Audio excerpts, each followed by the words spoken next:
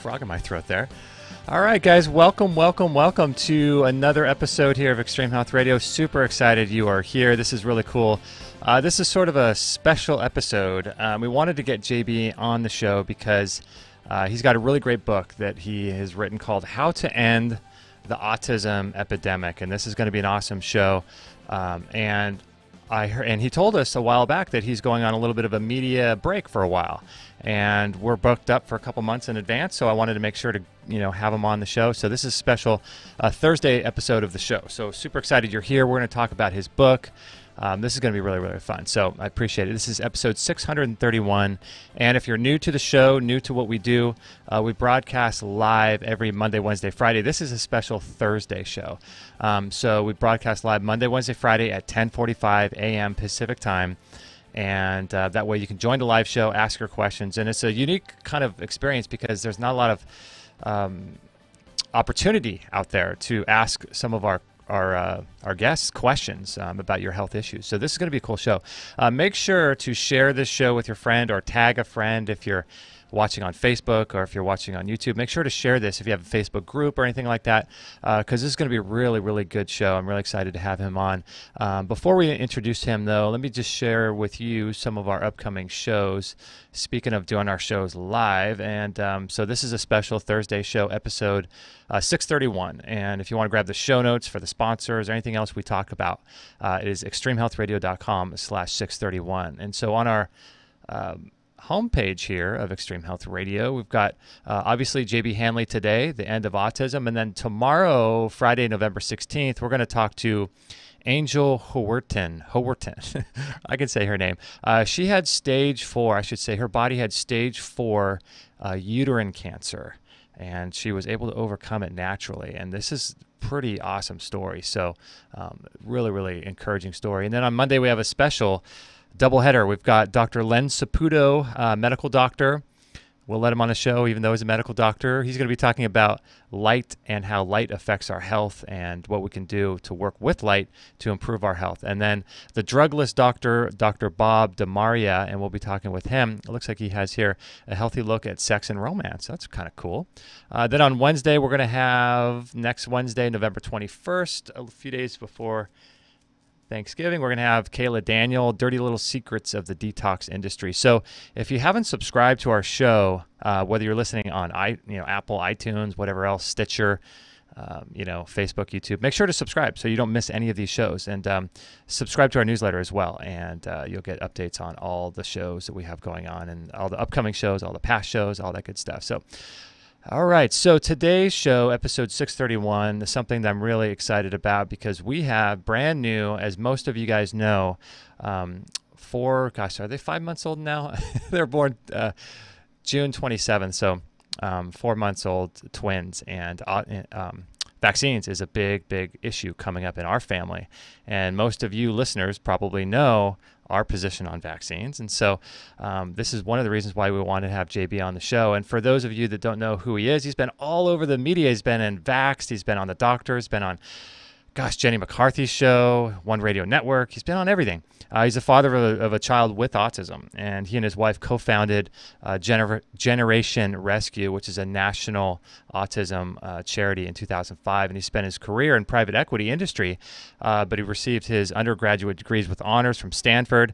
But now he's working on this, bringing enlightenment to this autism thing. And let me show you his book right here that I have. This is really fascinating. It's called How to End the Autism Epidemic. And let me just read with you before I bring him on. This is crazy. So he's on the back of the book. He's got this chart, right? You can probably see that. Can you see that? Yeah, you can see that. Okay. So this is the autism rates. In 1970, it says here, it was 1 in 10,000. 1985, I was born in 75, so it was roughly 1 in 10,000. 1985, it was 1 in 2,500. 1995, it was 1 in 500.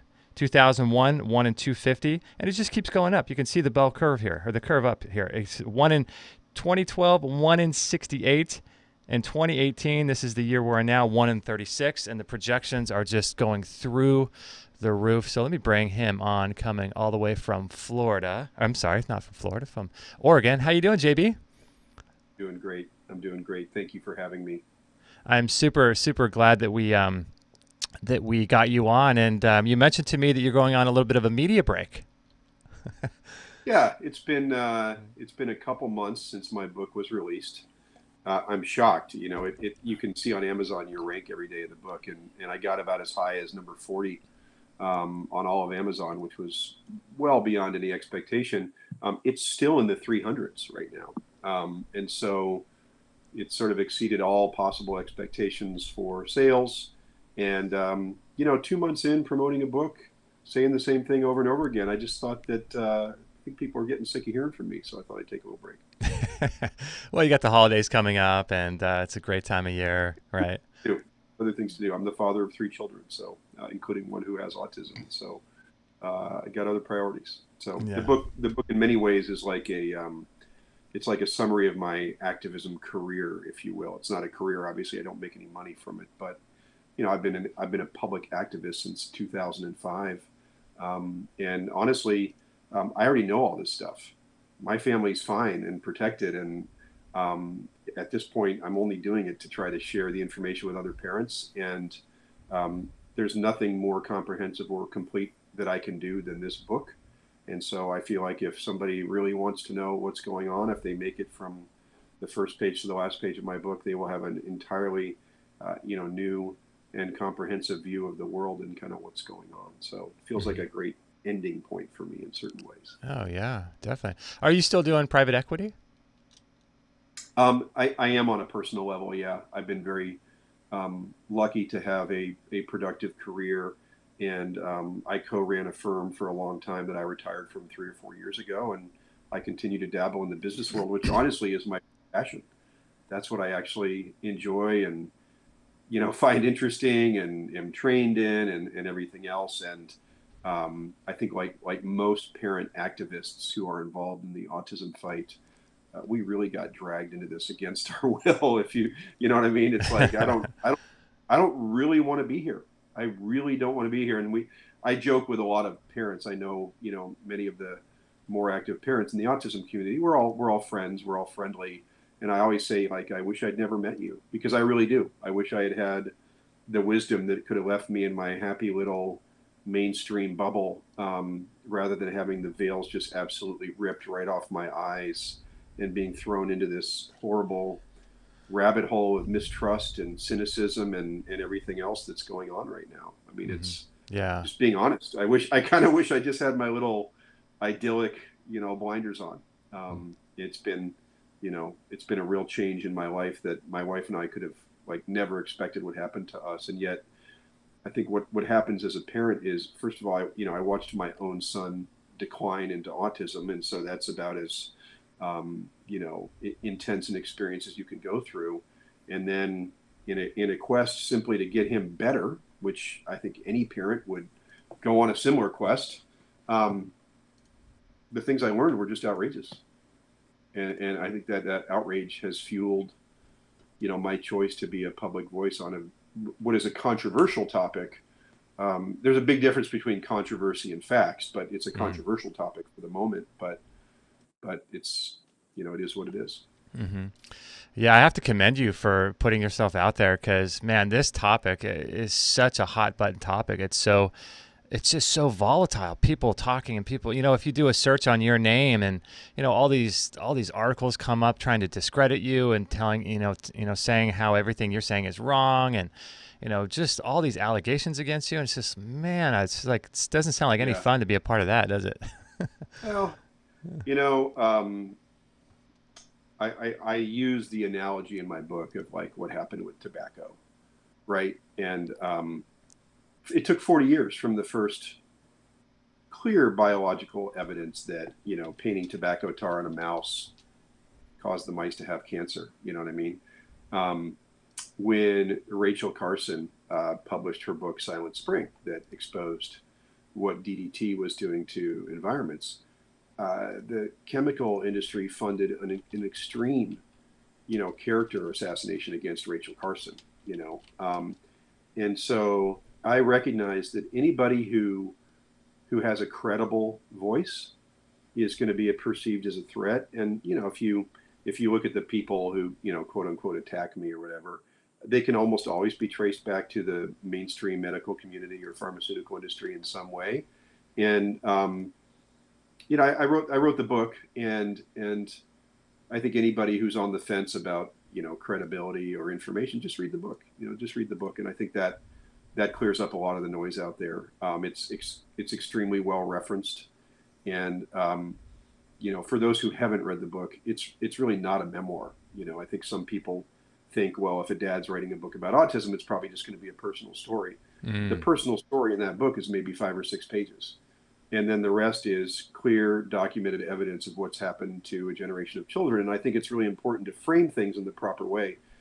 There was an article in the New York Times many years ago where the headline was "Parents versus the Science," right? And that's a narrative meant to trivialize parental complaints about vaccines causing autism, right? Parents versus the science implies that parents are wrong and emotional. But that's not actually what's going on. We have thousands of doctors, hundreds of scientists, and then tens of thousands of parents all saying the same thing. And I think that the book is more like a documentary of all. Yeah, there you go. Parents versus research. Yeah, you're right. Research. Yeah, that's actually the one I'm talking about. Okay. And yeah. By the way, Gardner Harris. I just have to say this, man. This is. I don't anybody, but I've had a lot of interactions with that guy. He's a New York Times reporter, and he's always been very pro-vaccine.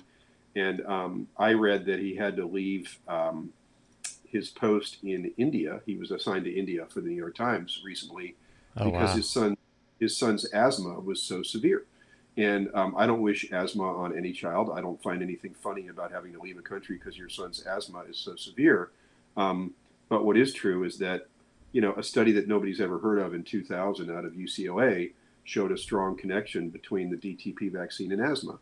In fact, the study authors went so far as to say, if it weren't for the DTP vaccine, it's safe to say that half as many children or less would have asthma today. So like this clear link between autoimmunity and this reporter who wrote that article, who I've personally corresponded with, written critical articles about, actually has a son with asthma so severe that he had to leave, that's crazy, country. right? Yeah, it is. Yeah. Again, I want to be really clear. I'm not, a child with asthma is a serious thing. I don't mean to make light of it in any way. I just found it ironic because I think it's plausible, if not likely, that the cause of his son's asthma is actually well documented by the science. And here he is, one of the most ardently pro-vaccine journalists out there who, pens these articles that try to misframe the debate. And so, again, to get back to my book and, what I think is compelling about it is the group of scientists and the group of doctors who are growing in their in how loud they're willing to be and the platform that they're utilizing and the volume of their published science. It's all on the rise. And I always say in these interviews, they should all be standing right behind me because I didn't do any of the science. I didn't, publish any of it. All I'm doing is interpreting it to lay people. And I just think that because it's so hard to get that message out in the mainstream media, that if somebody simply steps back and tries to put aside their preconceived notions and they read the book and they read the science for themselves, I just feel they have to at least come away saying there's something going on here. There's something wrong here. Yeah, there's got to be something happening. There's got to be some correlation. So when you said they're on the rise, do you mean that the ability for them to put out more information is on the rise, or they're doing more studies and those are on the rise to try to discredit people like you and me? No. So what I mean is so you know this, but for your audience, you have epidemiology and you have biology. So you have epidemiological science and you have biological science. Very different, right? Epidemiology, running numbers on spreadsheets, comparing outcomes. That's what the CDC has done to try to refute the vaccine autism connection. And as I explained in my book, they've done so in just a little tiny portion of the vaccine schedule, right? They've only looked at the MMR vaccine, and they've only looked at the ingredient thimerosal. So that leaves 10 vaccines that have never been studied and more than 4 dozen ingredients that have never been studied for their relationship to autism. And yet, even with that very, very, very limited scale of what they've actually looked at, the mainstream tries to say, this has been asked and answered, this has been asked and answered. There's no reason to look at this anymore. We've studied this issue. There's millions of children we've looked at. They have all these very, very bold statements which are 100% unsupportable by the facts. And I do break this down in my book very clearly. So there's your epidemiology over there, and most of that was done in the 2000s.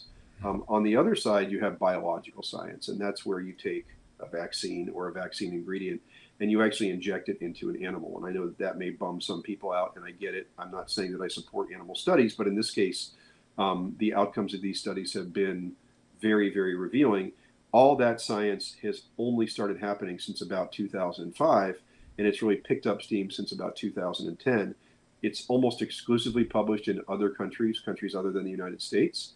And when you take all those published studies and you put them together, which I do in my book, it's pretty easy to start to draw some clear conclusions that we can show with conviction that vaccines are triggering the very types of neuroinflammation that we're finding in people with autism, right? So I'll give you a simple example.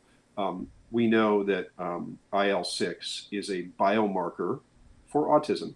IL-6 is a cytokine. A cytokine is something released by the immune system during times of infection or inflammation. Okay. And the brain has its own immune system, and it will release cytokines to fight various infections. Well, we know with certainty that people with autism have much higher levels of IL-6 in their brains. And now we know that if you inject a vaccine into an animal, the IL-6 in their brains goes up, right? So these are, sort of cause and effect, deductive reasoning kinds of relationships. And, one of the things about science is that it might take 10 studies to tell the story completely, right? Not any one of them is definitive by itself because they're each doing very specific things. Like one study might find that IL-6 goes up. Another study might find that a vaccine causes socialization in mice to go down. And so you take all these studies and you put them together and you ask, is this creating a clearer picture? And indeed, it really, really is. And so that's one of my main arguments of the book is that we've got this, there you go. Hey, that's so good. Yeah, so this is a wonderful website. It's called Vaccine Papers, the one that you guys had put up here. It's created by a scientist, not myself, but by a scientist. And I think it does a fantastic job for a more science-oriented person of looking through all the different studies that are starting to demonstrate the things that I'm talking about. And this is the conversation that's missing from the mainstream, but that any objective scientist, when they actually start to look into the details, they have like a revelation, right? Like, Jesus, there really is something to all this. And most even well-meaning doctors and well-meaning scientists don't realize that the only vaccine studied for its relationship to autism is the MMR. They just don't know that. They think the whole schedule is looked at. And there's this meta-analysis that was done by a guy named Taylor out of Australia. It's a meta-analysis, right? So you know what that is. A meta-analysis is a study that looks at a bunch of other studies, right? And the head of the National Institute of Mental Health, the current head of the National Institute of Mental Health, he was approached by a number of people from our community who said basically, look, this is not a resolved topic. We have this massive spike in autism that continues. We have hundreds of thousands of parents all saying the same thing. We have growing science proving that what we're saying is true. You're now the new head appointed by President Trump of the National Institutes of Mental Health. How do you defend not taking a closer look at the vaccine autism relationship? And he said, well, I think the science is settled on this topic. And they said, well, what science, what's your evidence? Why would you make a statement like that?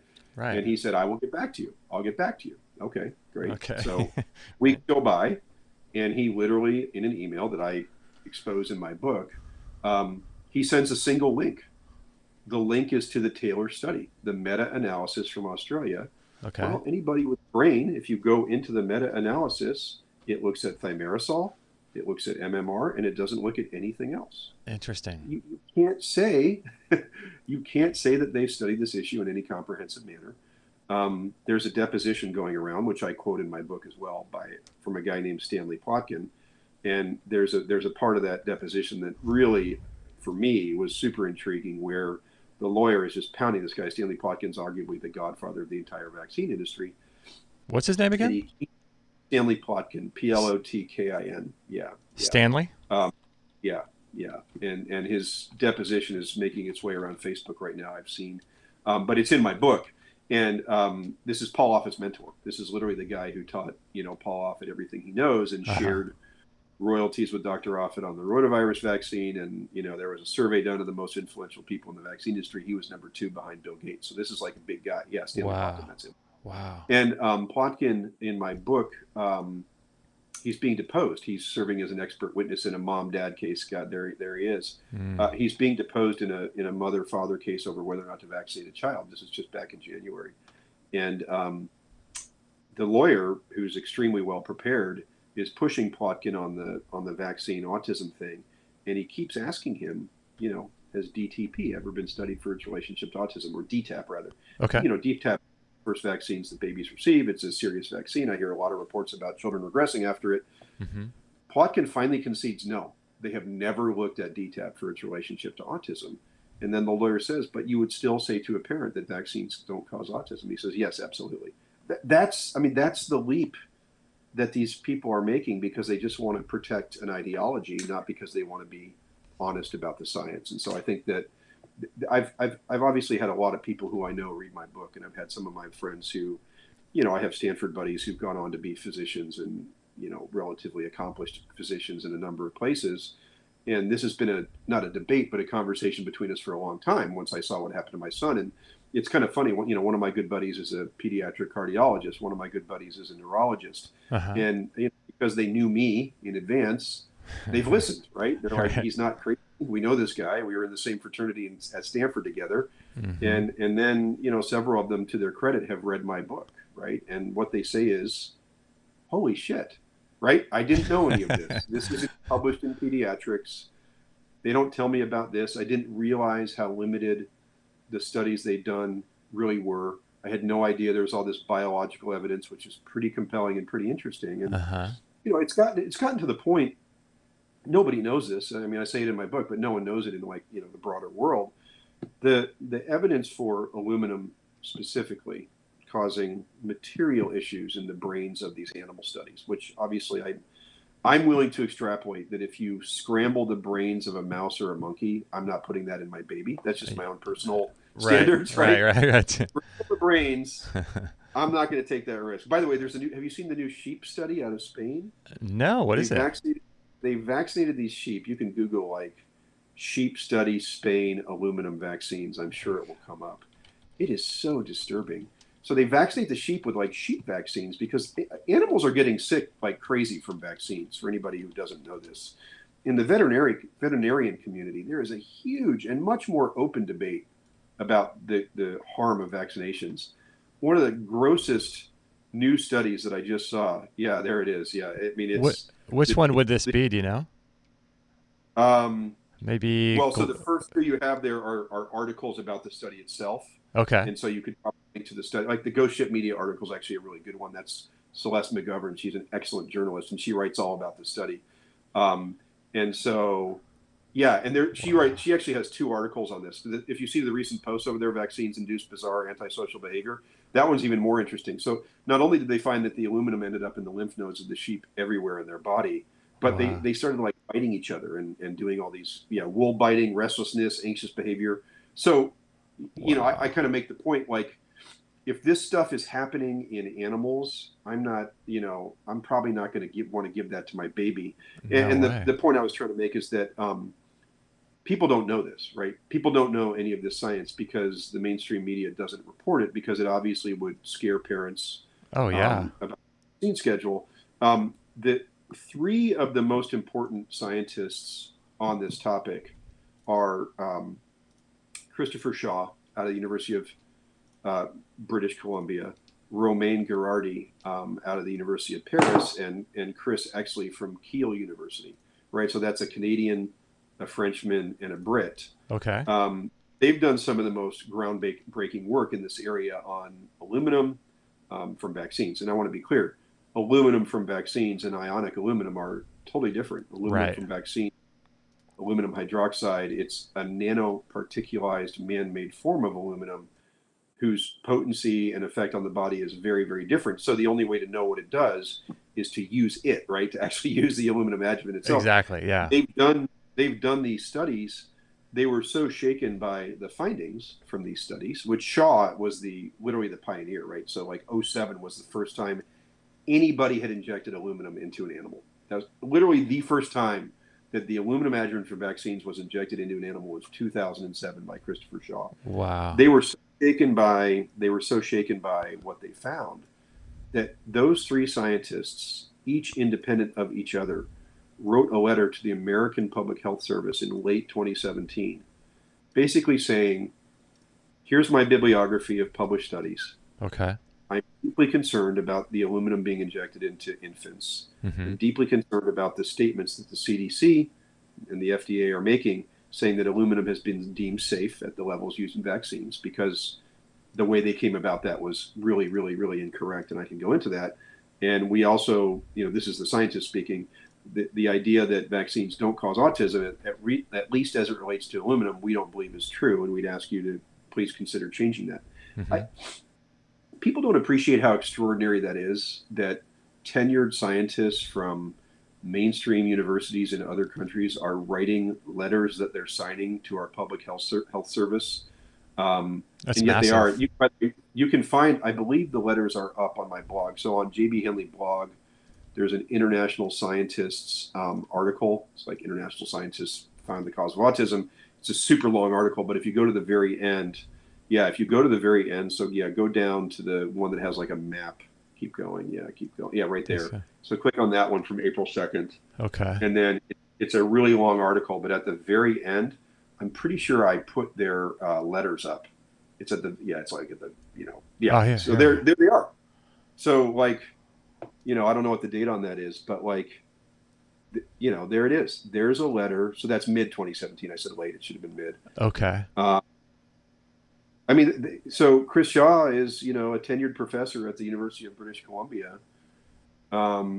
He's showing, there he says it in regard to the, just missed it. Yeah. So there he's saying, like, yeah. So what's he saying? He's saying, in regard to the above, it's my belief that the CDC's claim on its website that vaccines do not cause autism is wholly unsupported. Wow. I mean, this is stunning that these things exist and nobody knows they exist. It's just stunning. And so what you'll find, and this is always the case, is that Shaw, Girardi, and Exley, they could have been the world's most mainstream and respected scientists, and they were, but now they're quacks, right? Now they're quacks, right? The minute these letters are written, sure, and I haven't, but I'm sure if you Googled, you'd find reasons why these guys are out to lunch or whatever. But there it is again. The CDC's claim that vaccines don't cause autism is unsupported with respect to aluminum adjuvants, and this claim stifles the important research to determine the safety of aluminum adjuvants used in vaccines. See, this is what's so frustrating for me.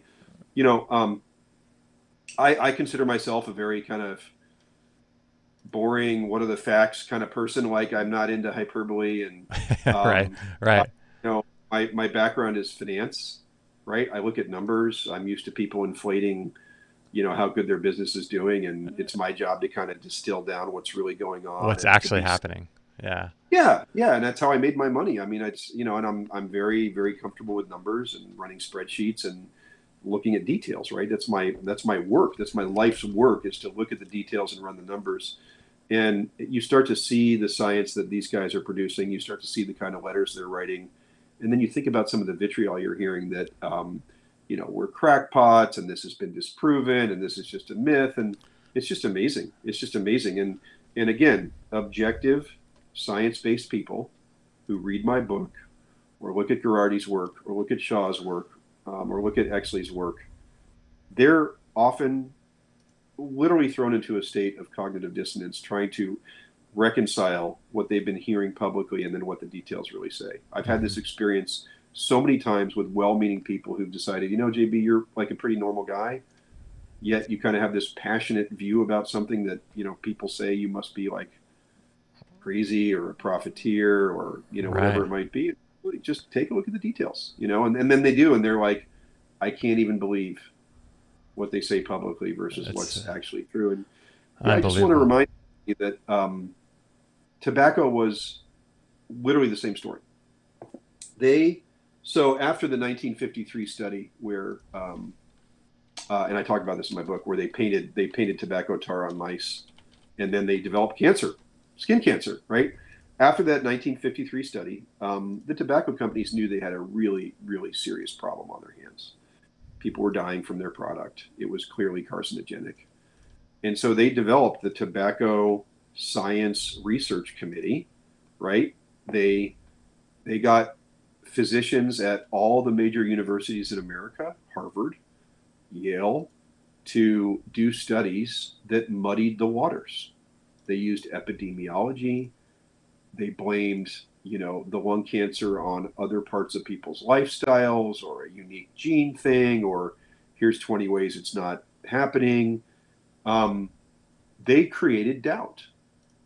Doubt is the doubt is the currency to keep well-meaning people on the sidelines. And I can't tell you how many well-meaning people I've had conversations with, and they go, "Well, gosh, I mean, is autism even really on the rise?"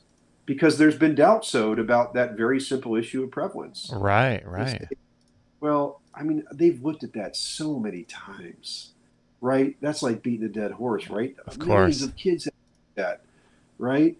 Isn't it genes? Don't they have gene studies that prove that? And Mm-hmm. if you get somebody to actually engage, they realize that on all of those points, there's nothing there. There's no substance. And this is a common playbook. And one of the rhetorical question that I've been getting people on lately, Uh-huh. it kind of brings people down to the cynical level where they need to be on this topic. Uh-huh. How many times in the history of mankind has there been a product for which a group of people, made a profit from that product, and for which another group of people loudly were claiming injury? Okay. Uh-huh. How many times in the history of mankind, when you've had this kind of conflict, which we have all the time, Mm-hmm. have the profiteers turned out to be telling the truth?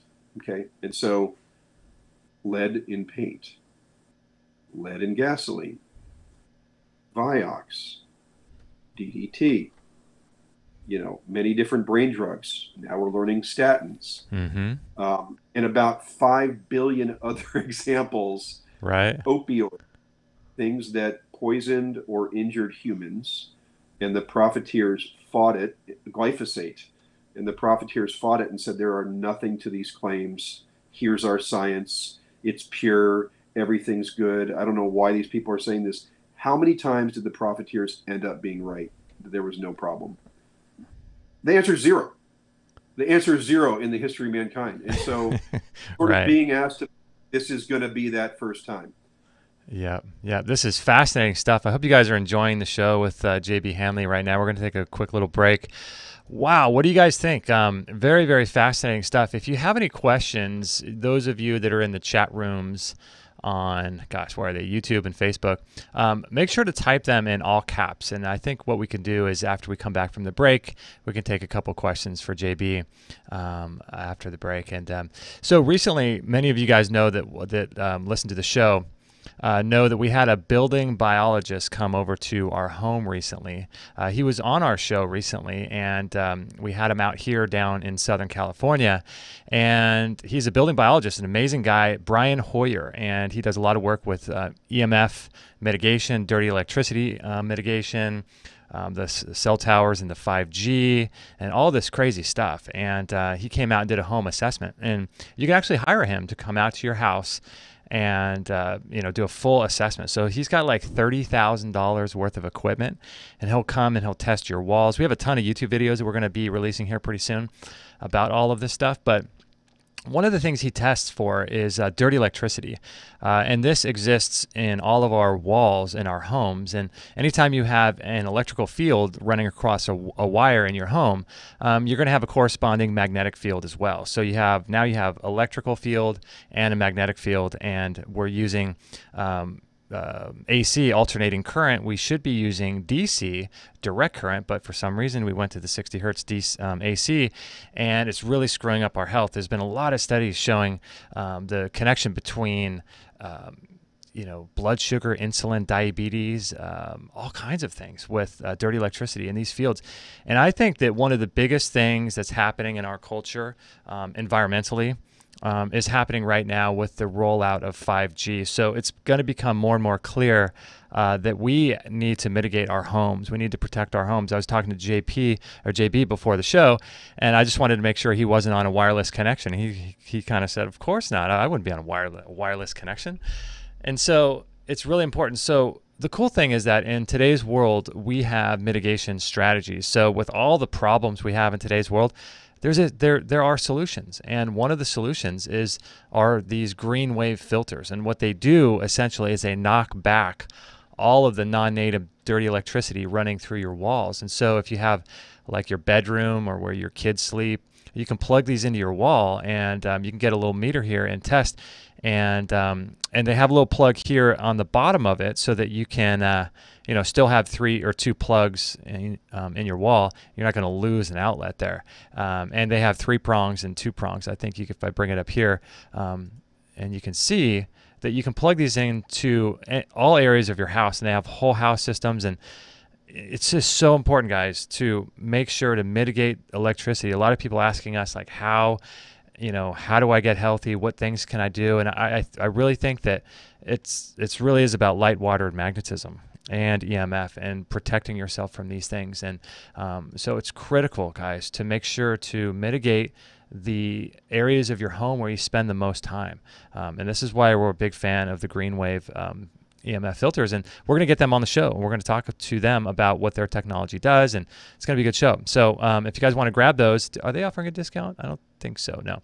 But they're available in our store, and if you guys are interested in mitigating these parts of your home that could be causing problems for you, I highly recommend getting some of these for the areas of your home you spend the most time.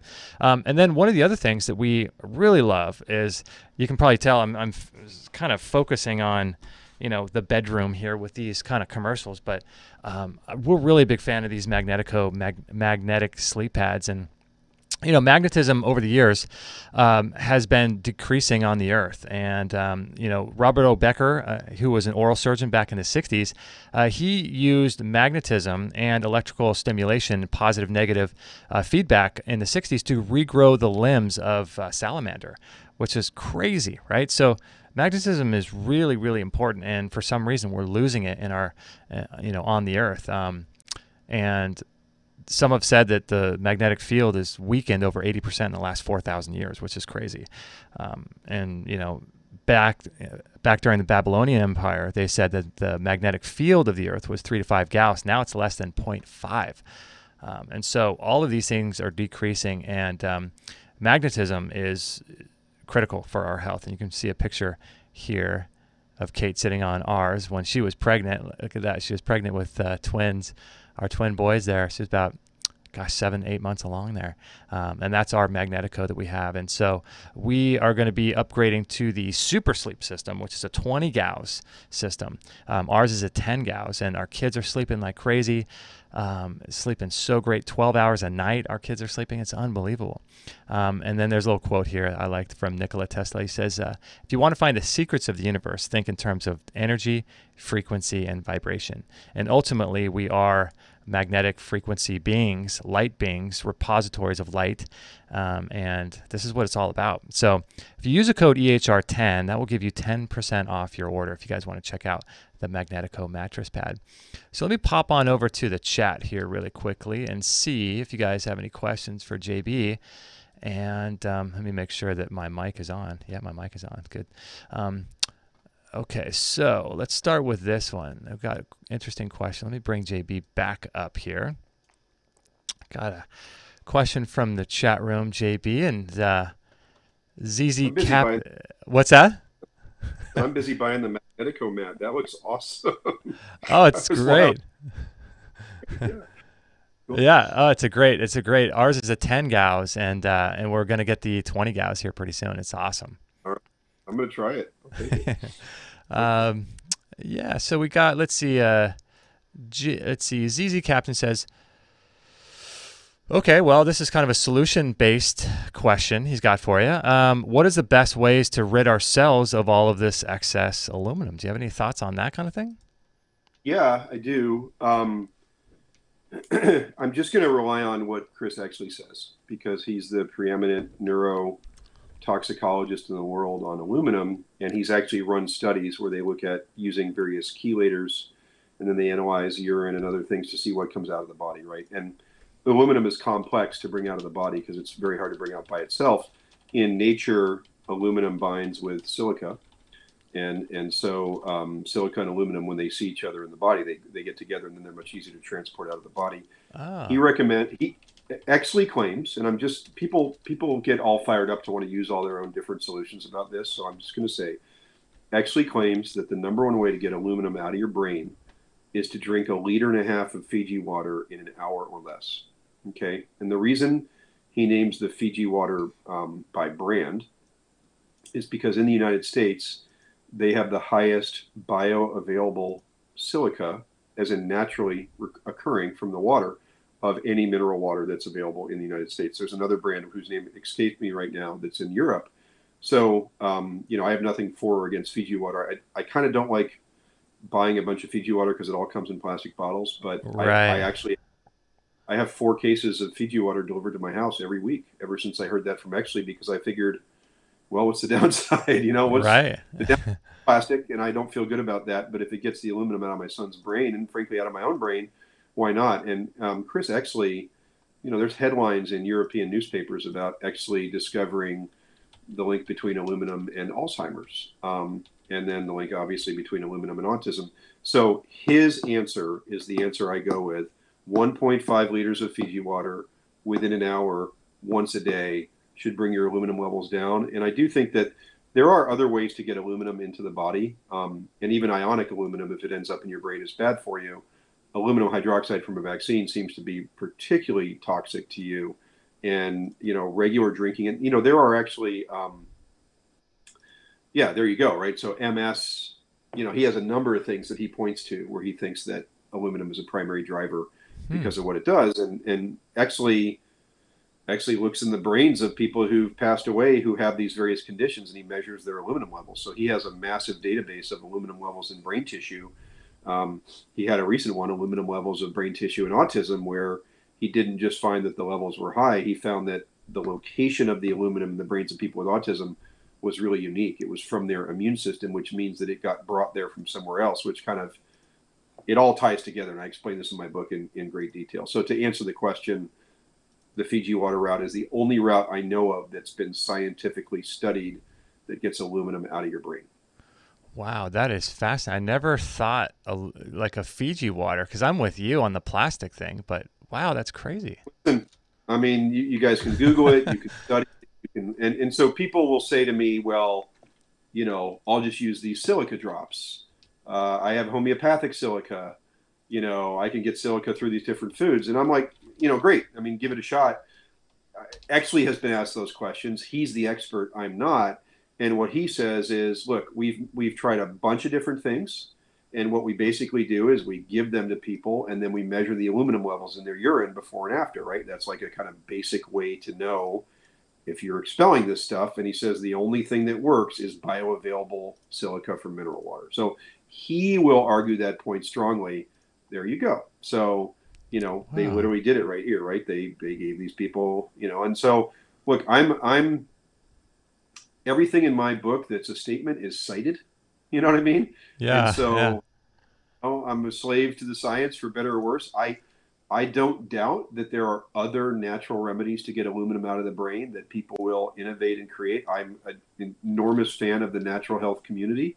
I try things like biomats and whatever all the time. If I don't think they're going to hurt me and they might help me, I'm completely open to that stuff. But I also like to see what's actually published and proven. And so I can say with conviction that I give my entire family lots of Fiji water, hoping it's taking the aluminum out of their brains. Hmm. Yeah, good stuff. So I was reading on the back of your book, the autism rates coming up. And so I think it's, what is it, 1 in 36 now in 2018? What's the projections? Do you know? What are the projections? You had Stephanie Seneff on your show. She said 1 in 2 by 2050.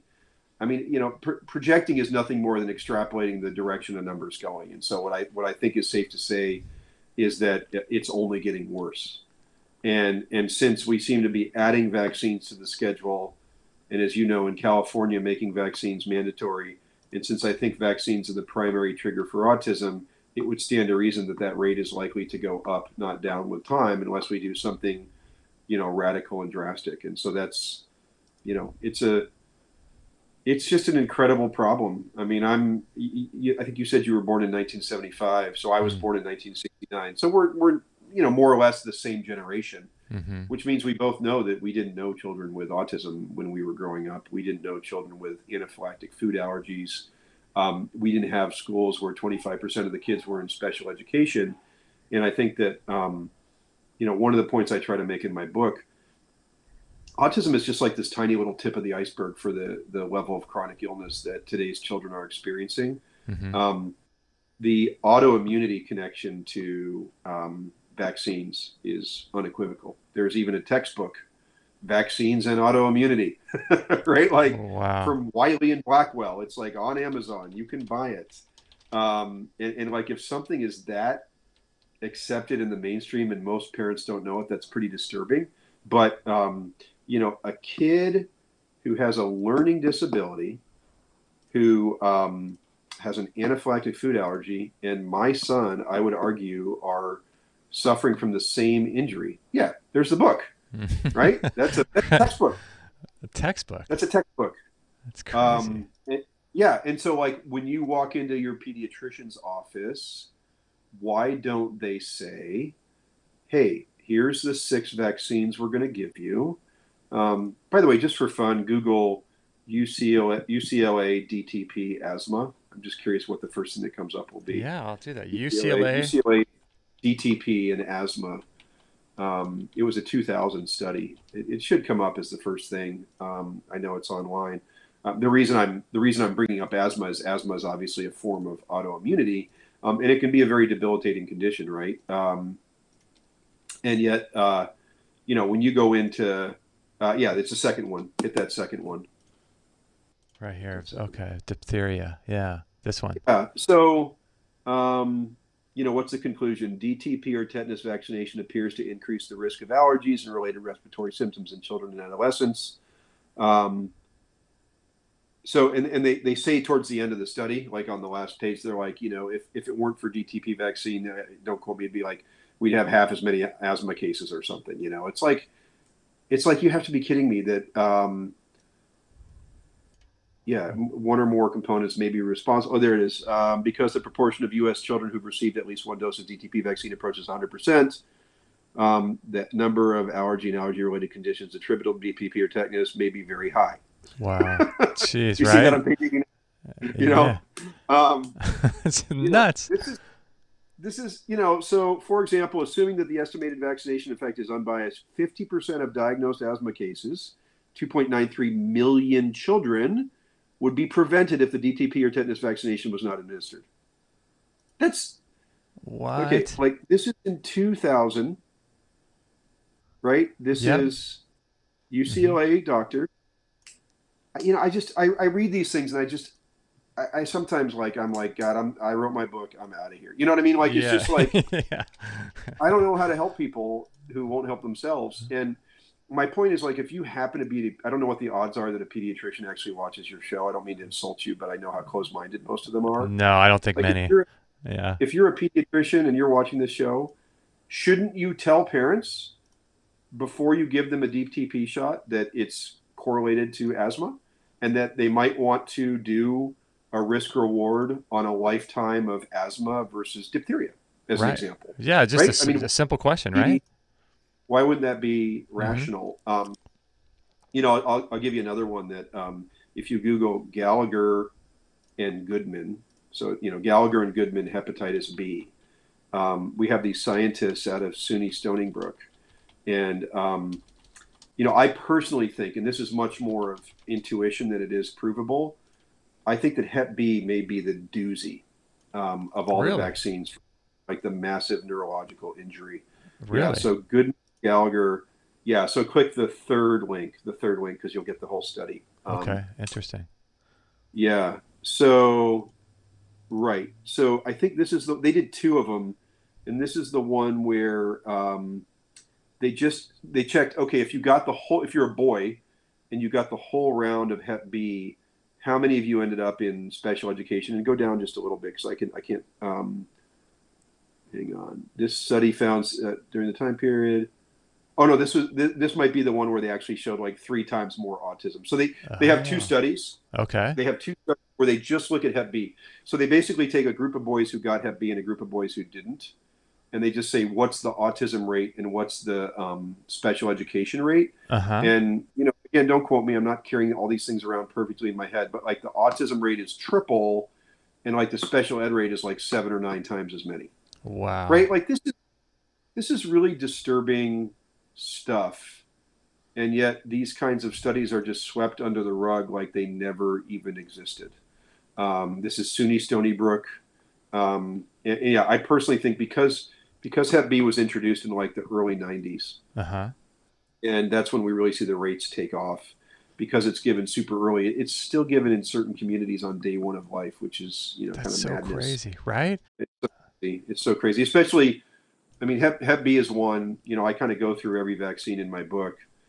Hep B is one that I can say with conviction. I think it's insane that we give that to every child. Oh yeah. I think a baby whose mother has Hep B should actually get the shot. Like I actually believe that you should give that vaccine to a child whose mother has Hep B. But we screen for that, right? We screen for that, so we actually know who those children are, Mm-hmm. and they make up a tiny, tiny percentage of babies.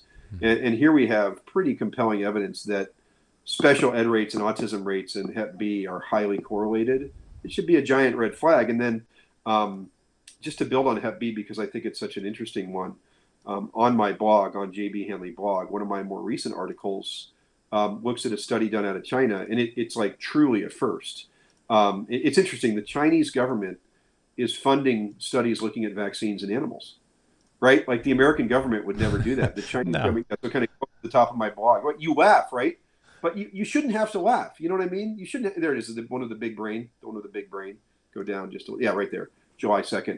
Okay. Right. So what I talk about here, you can go down, and I'm sure it'll link to the actual study pretty quickly. So click on brand new study, just so people can see like these studies really. Okay, so this is this is from China. Look at where this guy is. So Sun Yat-sen University in the People's Republic of China is one of the like top 5 universities in the entire country.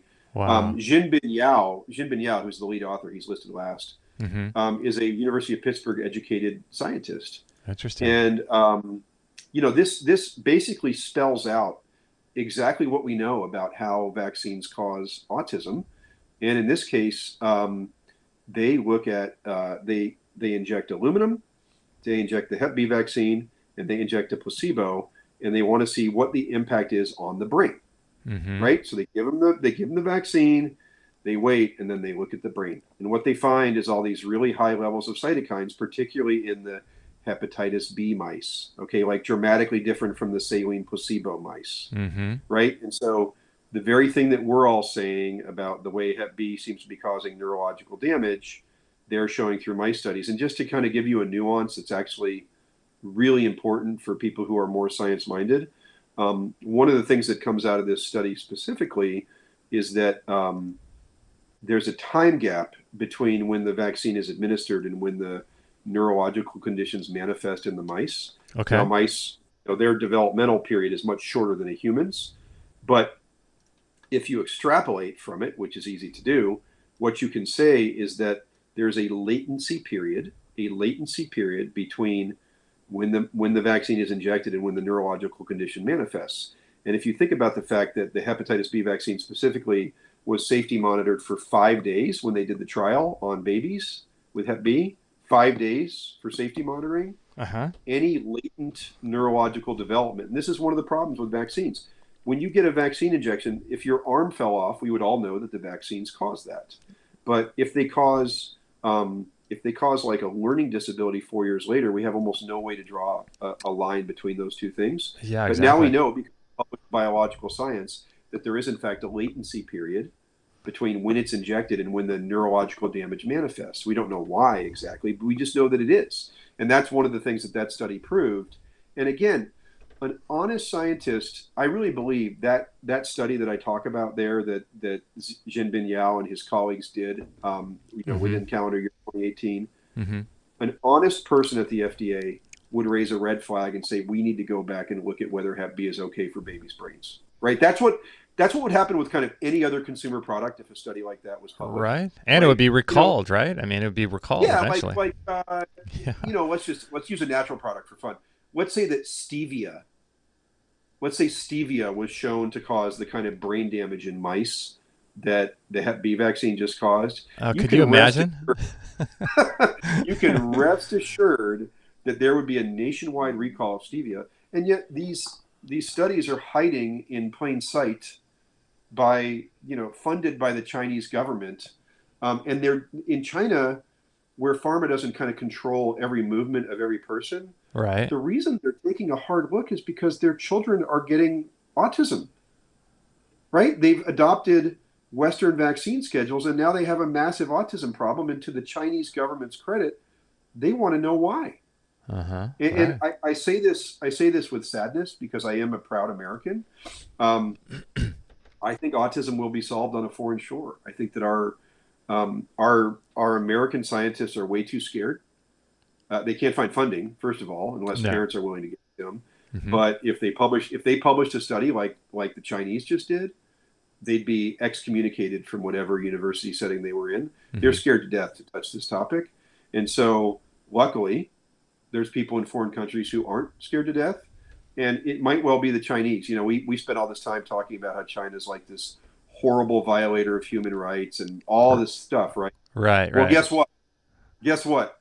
When it comes to censorship on this issue, the U.S. is so much worse than the Oh Chinese. man, I know. And the Chinese might be the ones to help solve the autism epidemic. Hmm. I would bet money well before the U.S. does. And so, again, if you're a science-minded person, then I hope you'll go read that article that I wrote, read it critically, read the study itself critically, and hopefully at that point you'll be like, oh my God, he's totally right. This is staring us right in the face, the damage this vaccine is doing, no doubt to the brain of an infant, and yet there is not a peep about that study at the FDA or the CDC. There That's should be, but there isn't.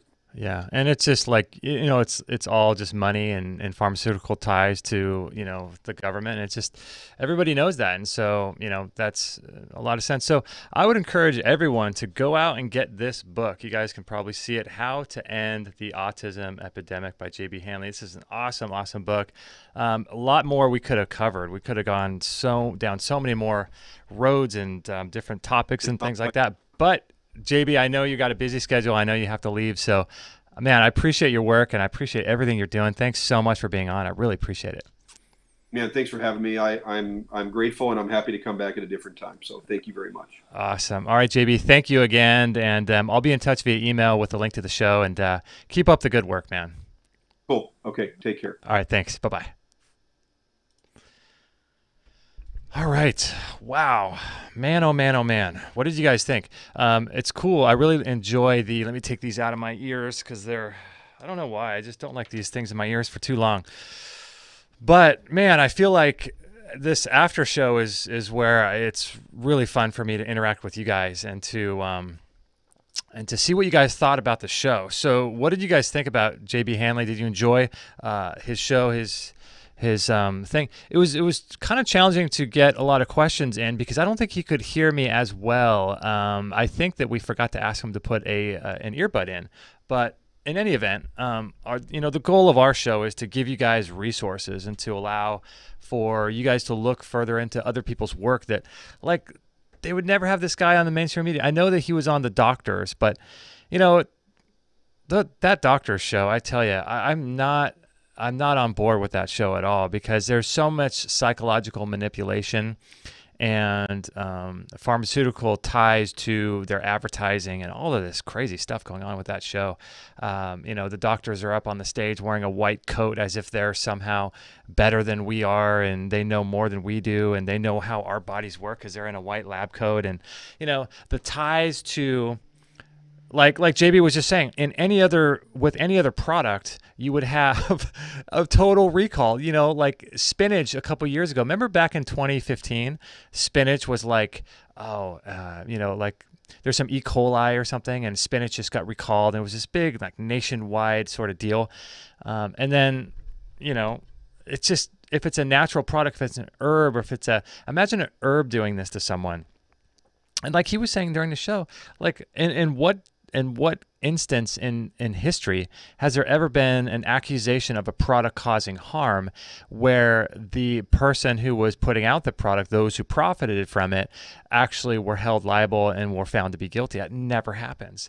What profit does it have for, like, for example, like for an army of mothers to say that their children now have autism as a result of these vaccines? Like, what are they going to get out of it other than trying to help the population so that these vaccines don't give other kids autism? It's not like they're profiting from, making their voice known, and they're profiting from, speaking out about what caused their child's autism. They're not making any money off of this thing. And so I just find it so fascinating that, we're so willing to protect the people that make a profit. And that's just our culture. That's just the way our culture is. It's nuts. So I hope you guys enjoyed this show. This was a sort of a kind of an impromptu show on a Thursday, which we don't normally do. Paulette is here, and she says, women with autism, everything is about boys. Yeah, it's interesting. There's some sort of connection between the hormonal factor of boys and testosterone and how that interacts with the heavy metals and the adjuvants and things in the different vaccines. And so here's an interesting take on vaccines too, and flu shots and things like that, from one of our friend of our shows, Dr. Richard Massey. And he was saying recently that, so when you have a childhood illness, so we had a while back, let me think about this. We had, who was his name? Dr. Thomas Cowan on the show, and he wrote a book about autism and vaccines and things. And what he was saying was, he wasn't really talking about, if you haven't heard that show, make sure to go listen to it because it's really good. But he was saying, he didn't come on to sort of argue why vaccines cause autism. That wasn't his point. His point was to show a direct connection between someone who is not allowed to go through a childhood illness and cancer rates and heart disease rates and Alzheimer's rates and all the chronic degenerative diseases that happen to us later on in life. There's a direct connection between not being able to go through something like chickenpox and measles and mumps and rubella and all of these things, because it has to do with the cell-mediated arm of the immune system.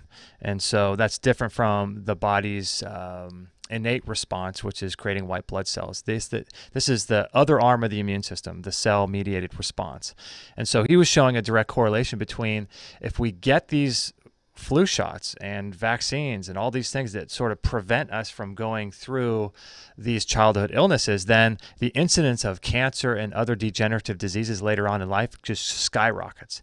And so that was an interesting take on the vaccine thing, because he was sort of skirting away from, not skirting away, but the focus of his work wasn't there to show that like vaccines cause autism. It was more, how does this affect one of the arms of the immune system, and how does that impact life later on? And so I thought that was interesting. And another interesting take, which was I was just going to share with you, from our friend Dr. Richard Massey, who's a former medical doctor. This is an anesthesiologist, right? So he was saying, tying in a connection between, this is sort of more esoteric and kind of woo-woo, but it gets into the work of recall healing and Dr. Gilbert Renaud and all of this stuff. And so what he was saying was, when a child, let me see if I can word this correctly in the way that he so eloquently did it, but when you have the option as a child of, or not the option, but the event of going through a particular disease, not disease, like childhood illness, like chickenpox or mumps or rubella, right? When you are prevented from going through that, those diseases, from a spiritual, emotional perspective, have to do with freedom from your parents. And when you prevent a child from going through that, then you prevent like a stage. It's sort of like a stage where, Jewish people will have their bar mitzvahs and this ceremonial passage in life from one stage of life to another. When you prevent a child from going through that, the child's only response is to make it so that he continually has to be reliant and dependent on the mother, which is an autistic state. So I thought that was really interesting. And so there's a lot going on here. A lot going on here. So interesting takes on all of these things. I'm curious what you guys think. Kadash Culture is here. Um, Patriot CD is here. I was damaged by the Hep B. Pretty sure the reason I've got bad sight in my left eye as a result of the Bill Clinton vaccines. Wow. Bad eyesight in your left eye. Well, whatever you're doing, make sure to protect your eyes from blue light, Patriot CD, from by wearing these orange glasses. These help tremendously with your nervous system and your DHA that gets created in your eye and your nervous system. Make sure to protect your eyes at the very least. Vaccines are a depopulation weapon. Interesting. I've heard that before, right? I mean, you go and you look at what is our good friend Bill Gates talking about.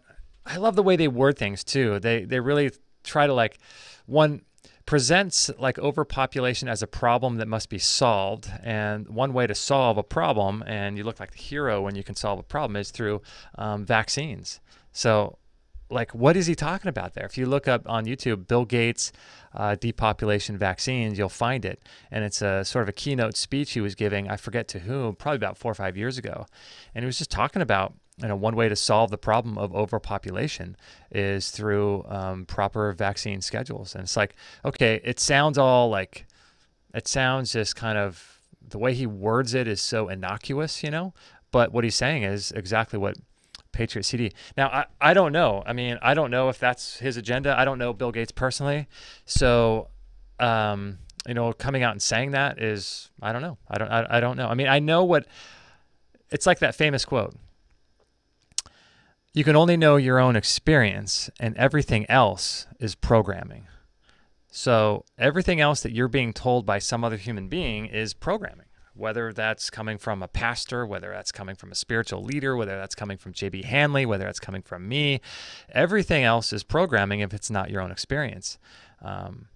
And so you could ask, the logical sort of philosophical question, well, how do I know that to be true? Because that statement is a programming statement, right? So interesting topic. So Patriot CD says Iris on my laptop. Awesome. Good. I'm glad you have the Iris program blocking blue light. Kadash Culture says, yes, SBO probiotics should be part of supplements. Orange tint on my phone. Good job, man.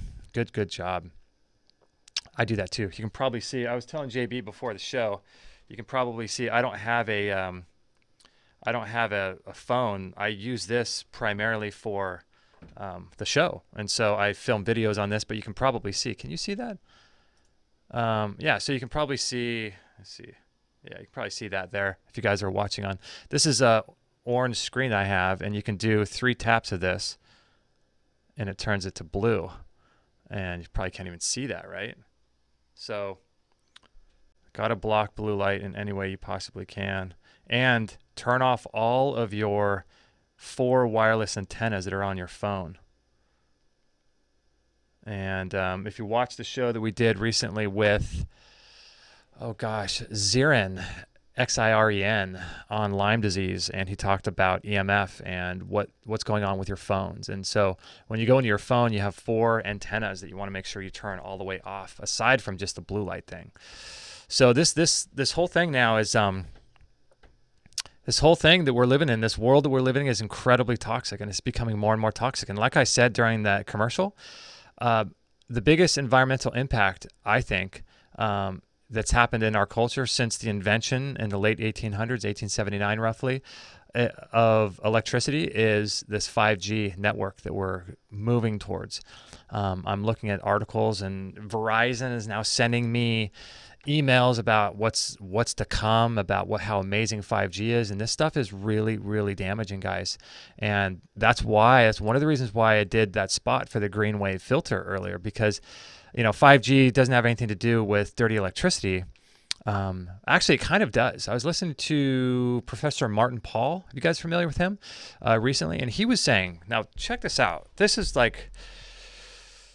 so crazy. This is the thing. It's like what JB was saying on the show. Like, we're not looking at all the different studies. JB was on, if you type in JB on the doctors, he says this exact thing years ago. And he was saying that we don't study all the different aspects of what's in these ingredients and what's in these formulations of vaccines. And not only do we not study all the different individual ingredients, but we don't study how they interact with each other. So within one vaccine, you might have 15 or 20 different ingredients, or even just more than one, even if you have two.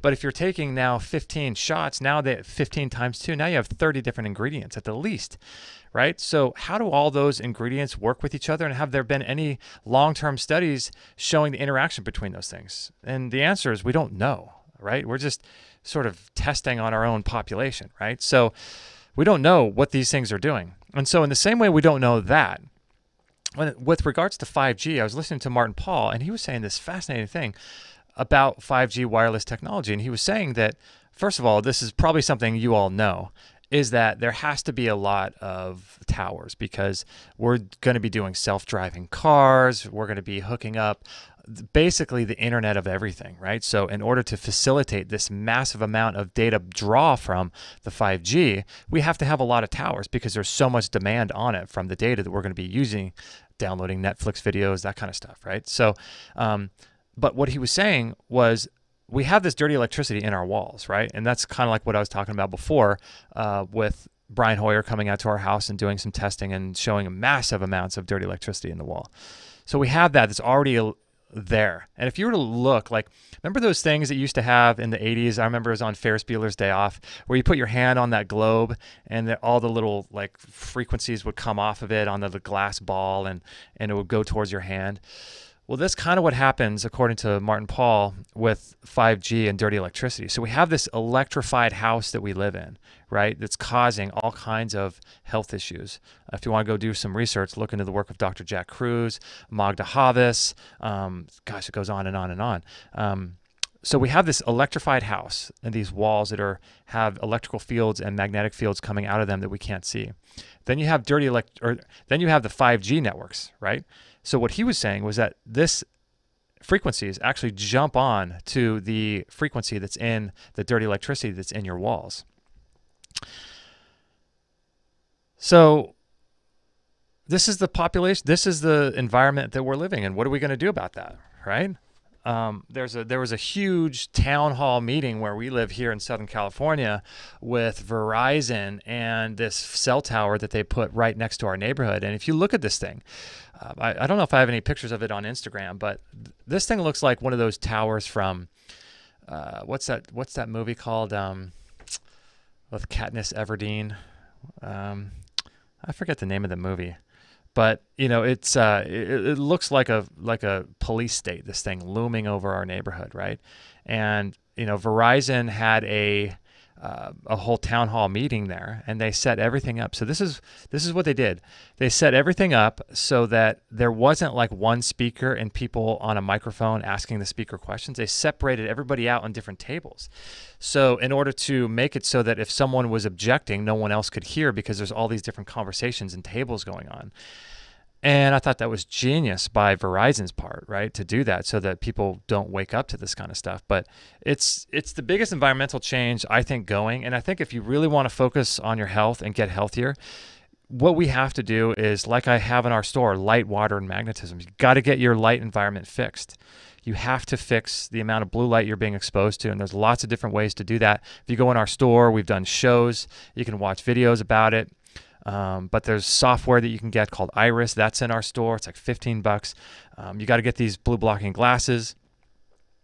You got to be wearing those all day long if you're exposed to fake light, blue light in the daytime. So you got to fix your light piece. And then on top of mitigating and blocking all the light stuff, you got to go out into the sun and get the good biophotons and over 1,500 frequencies that live in the sun, right?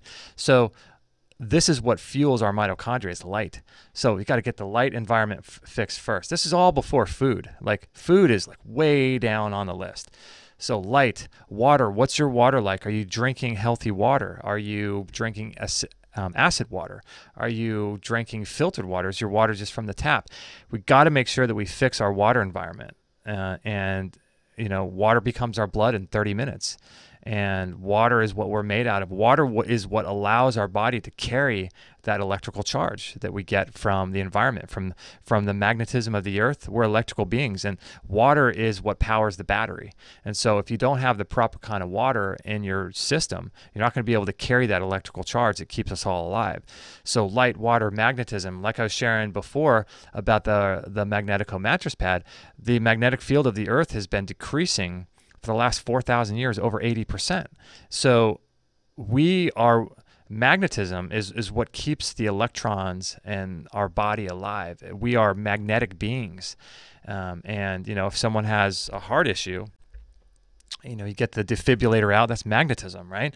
So it's really important to light, water, magnetism, start bringing more magnetism into your life. This all comes before food. And then I think the fourth piece of getting healthy is your EMF environment, because talk about a tremendous stress on your body from EMF and dirty electricity. And I was saying before the show, before we started with JB, of what's her name, Stephanie Seneff was saying on our show, and she was saying it's basically called it the unholy trinity of autism, and her take was pretty interesting. And that is that there's a connection between glyphosates, vaccines, obviously, and dirty electricity and EMF coming from non-native sources, basically anything electrical. And so this unholy trinity combined with each other, you get the vaccines, and then the dirty electricity happens and it affects your cells and affects your biology, and then you start consuming glyphosate and it just throws everything off. And she says that three is what's causing autism. I don't know. I don't think a lot of people know, to be honest. That was really good show that we did with her. Jennifer says Hunger Games. Yeah, that's right. Yeah, man, that tower that looms over our neighborhood is like Hunger Games. It's like we live in District 6, and it's just these things are happening everywhere. So the answer, like I was talking with Brian Hoyer when he came over to our home to do the EMF assessment, there's one answer, and that is to go live in the middle of the woods. But then there's no telling what could happen at that point, right? Because if you go out in the middle of the woods, what if Verizon wants to set up a cell tower right where you are, right? What can you do about it? Or you can just invest fully on mitigation strategies. And there's all kinds of mitigation strategies. He was saying to me that he's working on, I think he's building a home. I think Brian's out in Cincinnati. I think he's in Ohio, and I think he's building a home that's going to be completely mitigated 100% from EMF. So it's going to be the type of thing where everything's hardwired. There's no stray voltage. There's no dirty electricity. There's no Wi-Fi hitting his house. There's no 5G towers that can get in. It's basically a Faraday cage inside of his house where everything's grounded. And all the electricity, like if you're using a blender, all the electricity is contained within the blender and then back into the grid. And so you're not exposed to anything. The problem with that is that it costs a lot of money. He just sent us. So for him to come do the assessment, it was like, gosh, I think he charges like $1,200 for that. And then you find out where all your problem areas are, and then you can connect those to your health issues, right? He's testing geopathic stress and all kinds of stuff. And then you have to buy all the products to mitigate yourself. But in my opinion, if you're living in a home that you want to be a forever home, then this should be at the top of the list. Before you buy a blender, before you buy any of the products on our store, before you do anything, you should start working on mitigating your house from EMF. But all that to say, when I brought this up to JB Handley, the three-headed monster of what's causing autism, he was saying it makes sense, but there's no science to support the connection between EMF and autism. So I don't know. I mean, maybe he's right. I don't know, but he seems intuitively to think there's some kind of connection. But at least from an empirical, logical, scientific perspective, there's no evidence showing that. At least yet, there may be. So. Patriot CD says women's eggs, especially during fetal development in the womb, are 10 times more sensitive than the rest of the tissues. 5G is going to be disease X, guarantee it. Wi-Fi, 5G is an infertility weapon. Interesting. Yeah, it would make sense. I mean, how many of you guys in the chat room right now know of someone or are having problems yourself getting pregnant? It's a huge issue. It's a huge issue. I can tell you what though, if I were someone who worked for, it's hard to even put yourself in that position, right? But I was gonna say, like, if I was someone who was so, with such low dopamine levels, and I was someone who was so a part of the system, I would probably think like they think, right? You have enough people to where you want to be able to be a parasite and to extract money and profit and control from them, but you don't want too big of a population, because if you have too big of a population, then the fear of being overthrown is there, sort of looming. So you want to keep people in this kind of this little balance. Like, it kind of reminds me of those Georgia Guidestones, where they have this population that they want to hit, but at the same time they're making money off of us. So there's this delicate balance that they probably want to keep in terms of population control.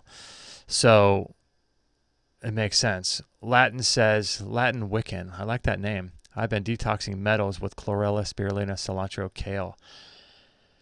Good. I'm glad. Heavy metals is another huge issue. Who are we going to have on the show talking about heavy metals? We're going to get an expert on talking about how to deal with this. I forget the guy's name. I was just listening to him recently.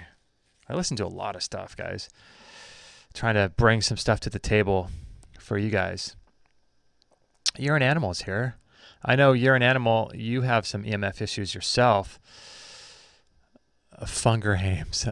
Don't forget, we need proper, healthy, high levels of cholesterol for sunlight to do its work in our bodies efficiently. Yeah, totally. And the sun helps with cholesterol on the skin, because our skin is our event horizon. So we want to make sure that surface level is optimized to receive as much sunlight as possible. It's basically our solar panel, and the sort of analogy goes, if you and I were to buy an apple tree, and we both plant it in the ground next to each other, and we take time, we put soil in, organic soil, we're putting rock dust in, we're putting ocean-grown diluted minerals in, we're putting all this stuff onto the soil, and we do the same thing, and then I throw a tarp over that, and you do not, what's going to happen to the one with a tarp, right? So in the same way, our skin is our solar panel, and we need to figure out ways of getting more light onto our solar panel, which is our skin. And there's a lot of different ways to do that. One of them comes from, first of all, cleaning your skin and getting the toxins and chemicals off your skin, and then consuming substances that allow you to hold on to more light. I can get into those later. And then bringing more light into your life. Like, we have that Juve machine, which is a red light machine. We go out in the sun as much as we possibly can. There are different things that you can wear, like different clothing from like Cool Tan or Kiniki, that allows, I think, 80% of sunlight to come through and to penetrate their materials. So is there an issue with ovarian cancers or breast cancers or prostate cancers? Is there a connection between our inability to get light to those places and those cancers? It's interesting that recently one of our guests was mentioning, it was Nathan Walls, that it's possible, new evidence is now showing that your body can actually produce melatonin locally.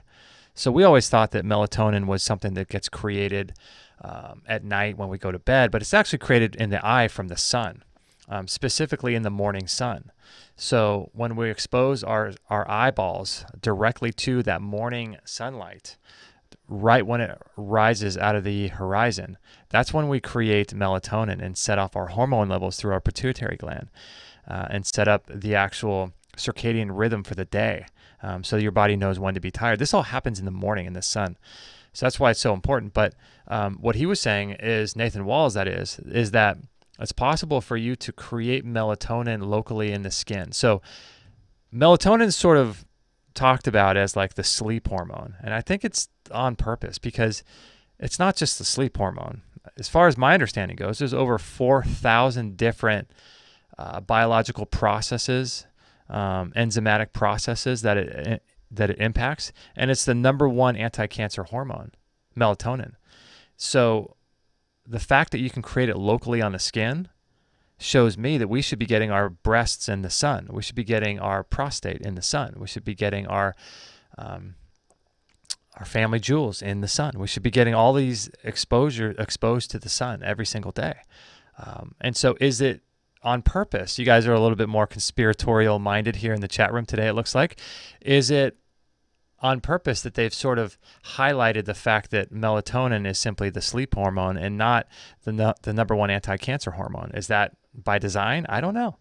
I tell you what, though, these people are smart, and I wouldn't put it past them to do that, because if they're trying to control the media, then they're controlling the narrative, and if they're controlling the narrative, then they're controlling emotions. If they're controlling emotions, they can start putting doubt in your mind, like JB was talking about in this episode, putting doubt in people's mind. All you have to do is just a little bit of doubt. It's like when you if you're shopping around for cars and you have your mind sort of made up on 2 cars, and then you go to one place and that guy puts doubt in the other person's car in your mind. That's all it takes, and that doubt starts to ruminate. It's like fear. So when that doubt starts to ruminate, or fear starts to ruminate, then you're easily controlled. And so would it make sense that they would actually try to control the narrative and not highlight the fact that melatonin is one of the most anti-cancer hormones in your body, that your body actually creates, and just talk about it as a sleep hormone? I don't know. I mean, I don't know if they would do that, but why not? If you're them and you know that, right? I mean, why not? If you want to control the population, like the Rockefellers said, right? Own nothing, control everything. And so that's really what it's about. It's about control. And so, yeah, I mean, you guys are chit-chatting away here in the chat room. This is cool. I love hanging out with you guys. And yeah, talking. Okay, so Zeinab, is that how you say your name? Zeinab? Nicholas Penault is a lead speaker on EMF. He offers courses on how to recognize symptoms from EMF and what to do about it. Yeah, we've had Nicholas on the show. He's a cool guy. He's got the EMF prescription, I think. Patriot CD. You always have interesting things to say here, my friend. You've been watching a lot of conspiracy videos on YouTube. I love conspiracy stuff. I just find it so interesting. Most of the Earth is uninhabited. Elites and MSM program is saying that the Earth is overpopulated. Not true at all. They also say cow farts cause climate change. You know, it's interesting you bring this up, Patriot, because I've often thought about this, because a lot of times what people say is that in my lifetime, I think when I was a kid, like I said, I was born in 75. So in 85, I was 10. 10, 12, 15 years old, I remember the population of the Earth being around, I think it was like 5 billion. And then when I was in my early 20s, I'm 42 now, it was around 6 billion. And in 20 years, it's gone from 6, or probably 15 years, it's gone from 6.6 billion to 7.7 billion, last I checked. So that's 1.7 billion new people on the Earth. I don't know. How are they figuring those numbers out? You know? What's the MSM program? I know MSM as being like a substance, a sulfur-based substance that you can take that's good for your health.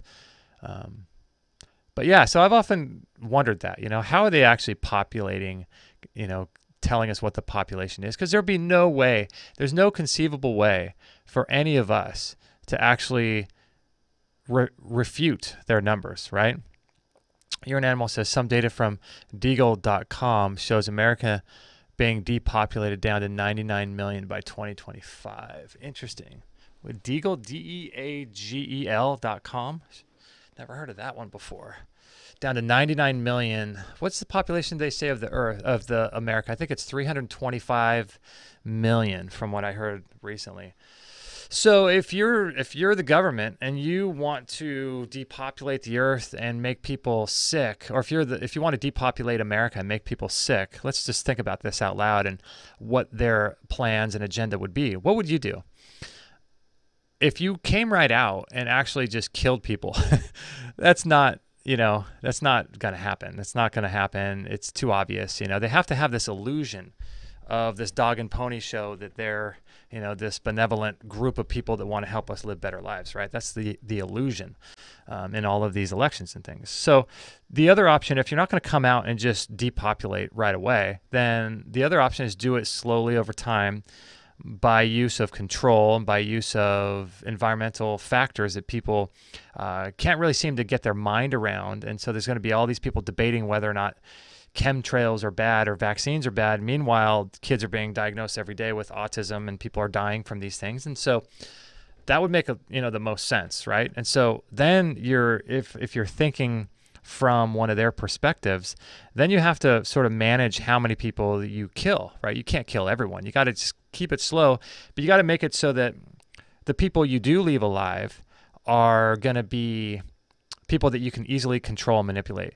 And then the people that are killed, you're making money off them during the time that they're going through some kind of illness, right? And that's exactly what's happening. That's exactly what's happening.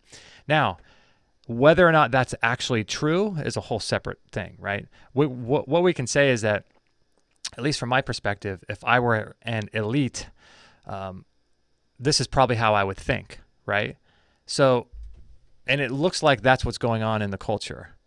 So now that that's going on in the culture and there's a connection between all this, is this what's actually happening? That there's no way to prove. I mean, unless you want to be, a secret member of the Bilderberg group and go out and try to figure out what's going on, but really does it matter? That's the real question. Does any of this really matter?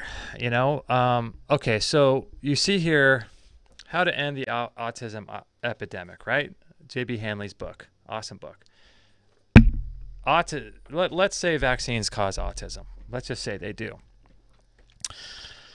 And it's like mercury fillings. Now dentists are starting to move away from the mercury fillings, aka the silver fillings, which they tried to hijack that label and call it something else.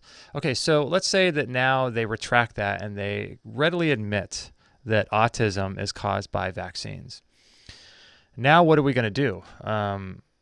First of all, that would never happen because look at the dental industry. Like, they're just now pulling back on mercury fillings and they're not even doing it publicly. It wasn't like, oh, sorry, we're causing mercury damage and, Alzheimer's and dementia.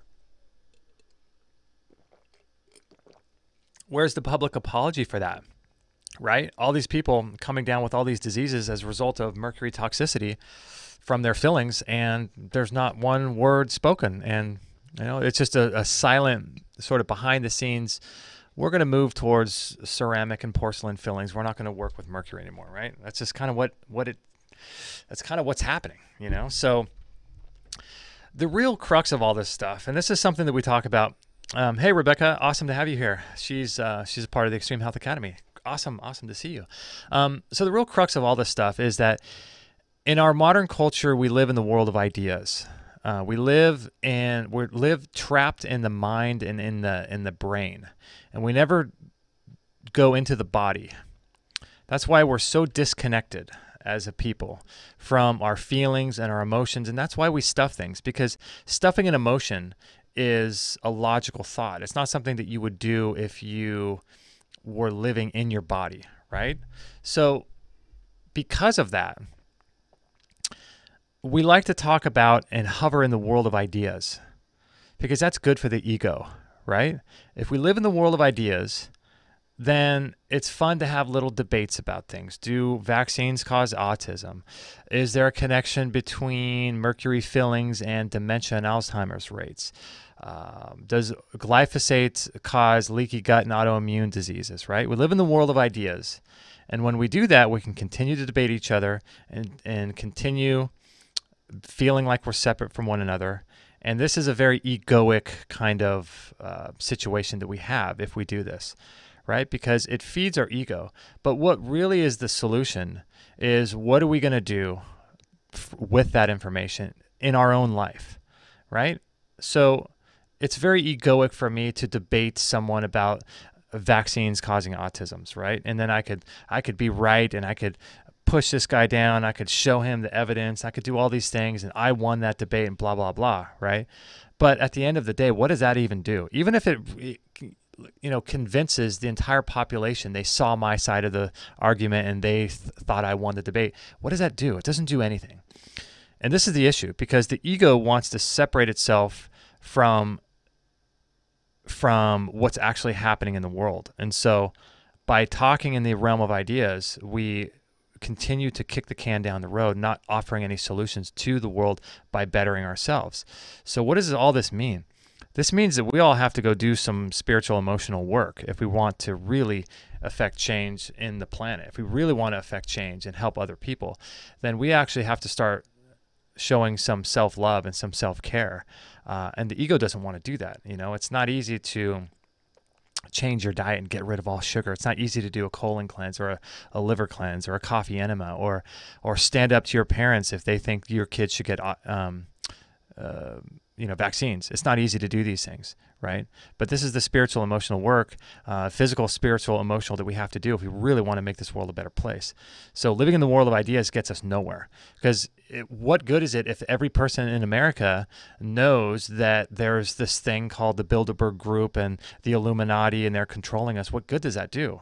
It doesn't do any good to all just know that. We have to do something with that knowledge, right? And so this is where being healthy comes in, because if you're not healthy, if you don't have the energy and the hormones, the testosterone to really feel motivated and to go after something and to make something happen, these all comes from having healthy hormone levels, healthy testosterone levels in men and women.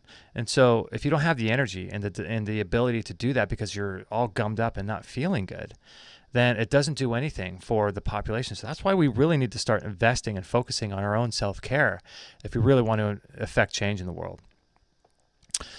Look into Cenomix. How do you say that? Cenomix uses aborted fetal tissue as an ingredient in natural and artificial flavor.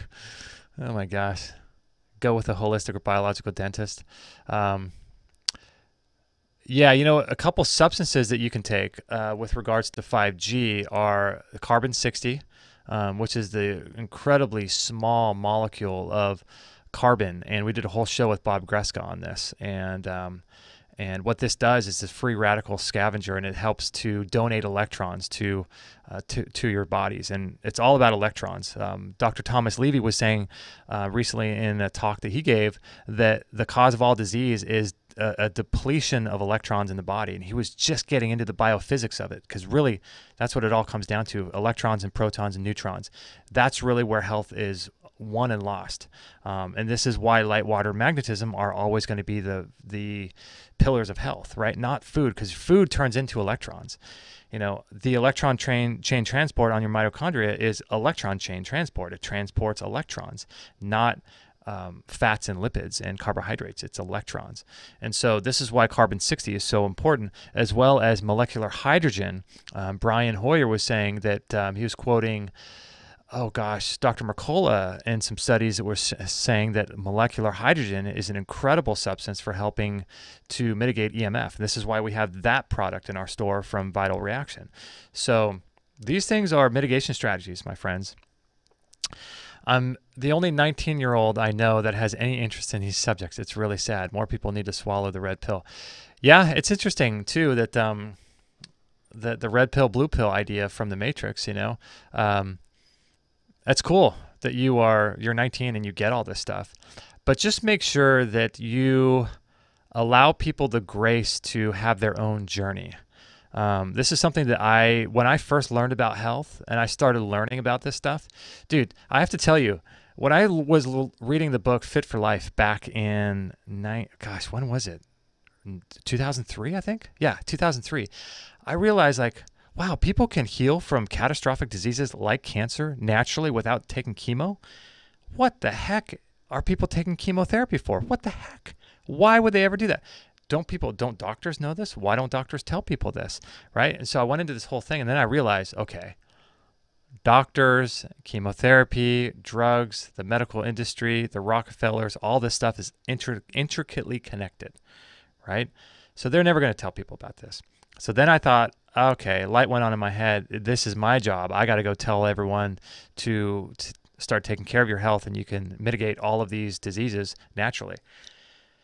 The problem with that is that you're giving your power away when you want other people to look at the world the way you look at the world. If everyone saw the world the same, it would suck, because then there would be no difference of beliefs. In the Bible, it talks about iron sharpening iron. And we all have different experiences, different life journeys, different paths, different events that have happened to us, different perspectives, and exposed to different information. And when we get to be around other like-minded people with different perspectives on things, that allows our mind to grow and to expand and to see things in a different way. And so that's what perspective is all about. But the problem is that we were all given the right from our friends and family to go off and go do our journey and to get a perspective that we want, right? That's something that we were able to do with freedom. And then when we start gaining a different kind of perspective, then we want to take that perspective and go be an evangelist, like, in the Christian church and the Mormon church, and go force people to see the world the way we want them to see it. And when you do that, you prevent people from having their own spiritual, emotional journey. So the way I've sort of come to over the years is letting people know that you have a different perspective, mentioning it casually in conversation, but never beating other people over the head with it. Just letting people know and being completely okay with whatever they're doing, whatever they're saying. If someone is saying something that is triggering you, like if I were on here saying that distilled water is the only kind of water that you should drink, you should only be a vegan, you should only be a paleo person, all of you should be fasting every day. If I said things that triggered you, then that shows us that there's a connection between who we are and who we think we are, and we need to break that connection. It's almost like we should start referring to ourselves in the third person. Because once we realize that there's no connection there, and that we are not our bodies, we're not our opinions, we're not our thoughts, we're not our experiences, we're not any of those things, we're much more than that, then it starts becoming something where we can actually make some ground and make some headway in our spiritual life, our emotional, physical health, and everything else. And so not beating people over the head with your perspective has been key for me. I'm not saying that's what you should do, because we all get to, if I did that, I'd be doing the same thing you would want to do with your friends to get them to see the world the way you want them to see it. For me, this has been huge for me, to allow everyone to have their own journey. So you want to hear a real world example of how this is playing out in my own life? This is kind of personal, but I'll share it with you.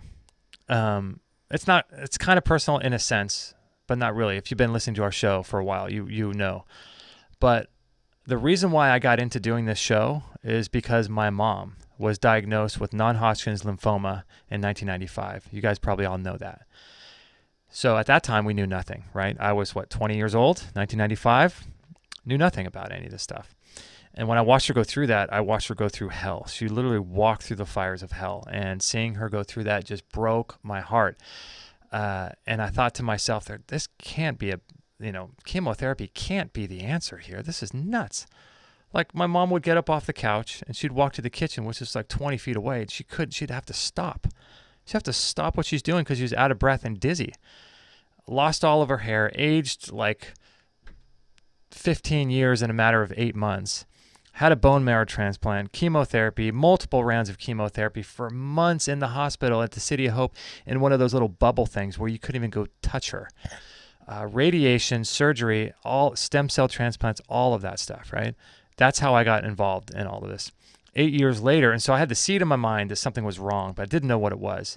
And then 8 years later, a friend of mine gave me a book of, Fit for Life. And that's when the world started opening up. Then I got exposed to David Wolfe, heard him on Coast to Coast, and then I joined his, the Best Day Ever Academy, and just took the ball running from there. And my whole world just completely opened up, like in ways that you would never imagine, with regards to so many different subject matters: free energy, spirituality, politics, religion, all of this stuff. Just completely, I'm still on this path of discovery and self-exploration, right? So that's sort of what happened.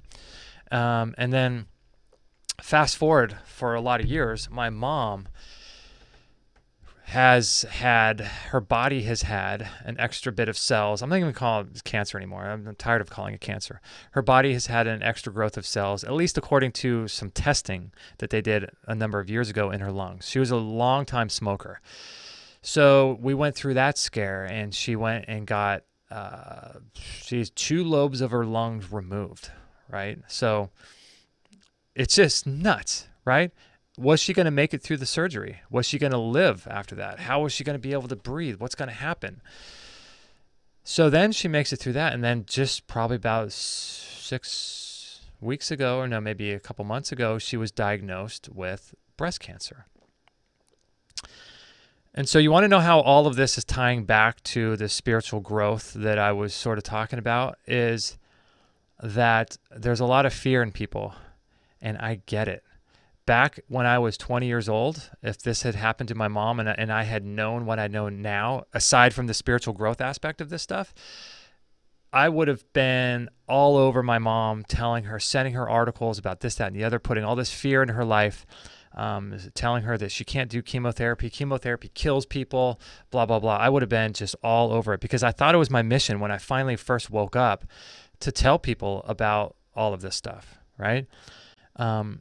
But what I'm learning now is that from a generational perspective, if you listen to the shows we've done with Recall Healing, with Dr. Gilbert Renaud and Dr. Richard Massey, that from a family constellation therapy perspective, a younger generation doesn't get to tell the older generation what to do or how to live their life. That's for the older generation to live. The younger generation, that's why it's always said to honor your father and mother and bless those that came after you. We put our blessing on our children and we honor our mother and father. And so my mom knows about all the stuff that we do. She's listened to David Wolfe. I went with her to LA multiple times to listen to David Wolfe give talks. She knows about all this stuff, right? But she's very scared. And for me to continually to browbeat her, the best thing for her to do, she's getting chemotherapy right now for her breast cancer, or for breast cells in her. I should say it like this: she's getting chemotherapy for cells that are perceived to be in her breast that they think are cancer. That's the best way of describing, because that's really what's going on. The best thing for me to do is to support her in her journey. And that's the best thing that you can do with family and friends. I'm sure you guys, you're an animal patriot. All of you guys that are in the chat room right now, you guys probably know of or have been touched directly or indirectly by people that have had cancer, because it's 1 in 2 now being diagnosed after the year 1960. It used to be 1 in 3 women and 1 in 2 men. Now it's 1 in 2 if you're born after 1960. So now, what am I going to do with my mom? She's already made up her mind. I actually even paid for her to have a consultation with a medical doctor, breast cancer doctor, who's now sort of woken up and seen the light, Dr. Christine Horner. She's down in San Diego. And we had a meeting with her, and she put my mom on a whole protocol of things to do. So she works with people who have these cells in their breast, and what she does is she specifically works with people based on what they want. So if they want to do 100% natural, she'll work with them there. If they want to do chemotherapy, but they want to do other things to mitigate that, she works with people there. And so my mom, I knew, already had her mind made up with regards to chemotherapy. So I chose Christine Horner because she's been on our show, and we really support her work. She's in our archives if you want to listen to the show we did with her. But the reason why I spoke with her with my mom is because she's a medical doctor, but also works with people who have chemotherapy. And she has tremendous stories of people going through chemo, just sailing through it, not even losing their hair. So this is like crazy stuff, right? Not everyone doesn't lose their hair, but she's had many, many people that have never lost their hair by going on the protocols that she shares. And I'm doing a video about this in our Extreme Health Academy, and that's going to be available soon once we publish that. But all the different strategies that she talked about are in this video, and that's going to be in the Academy pretty soon. And so anyway, she told my mom, she said, sorry, this is all going back to the spiritual side of how health affects us, right? So she tells my mom, okay, you have one of 2 decisions here.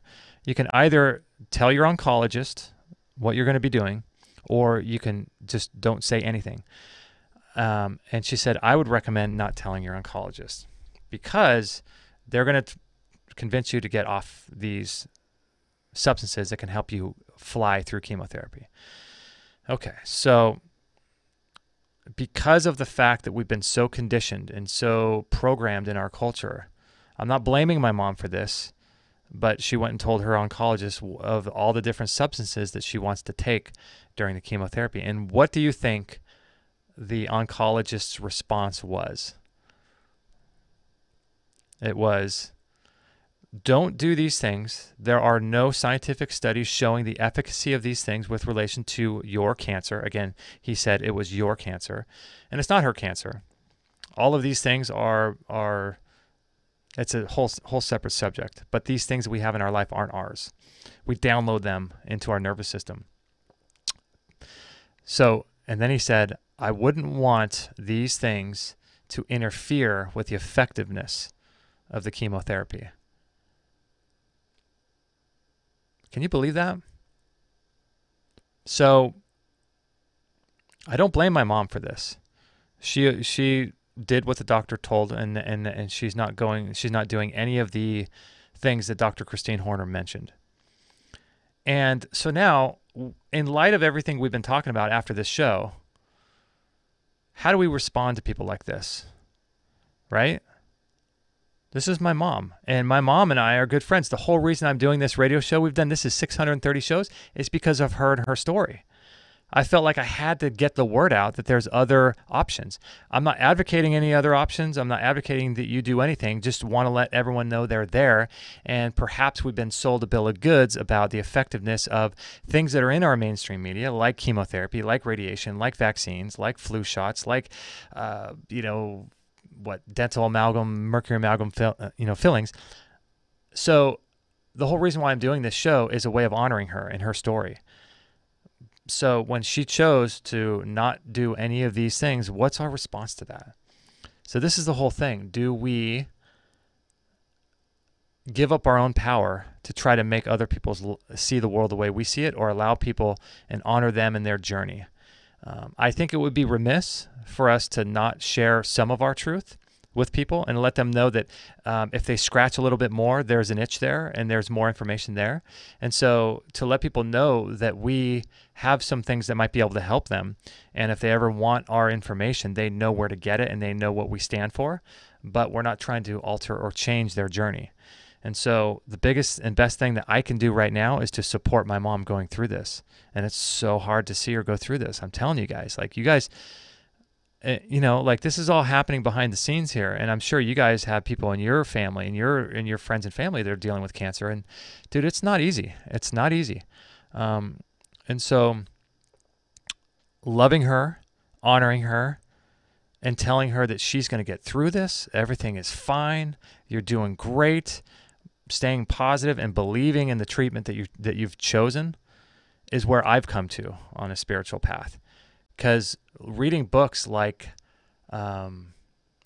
Lissa Rankin has a book. What is it called? I forget the name of it. But she goes into the placebo effect. And then there's also the book by Dr. Joe Dispenza, You Are the Placebo, and understanding that placebo is up to sometimes 30% of the recovery. And just believing in the treatment that you're doing is the best thing you could ever do, whether you're doing chemotherapy or you're doing all natural, high dose vitamin C therapies and 714X and Halin 951 and doing all these anti-cancer things. The belief in it, I think, trumps all of that. And so allowing other people to have their journey has been so massive for me. It's been a whole process of letting go, complete abandon and complete surrender, and honoring those that are in my life that chose to do things a certain way and not judging them for that. Because once we start judging people and trying to persuade other people to think the way we think, that's when we start going down the path of becoming more sick than they are.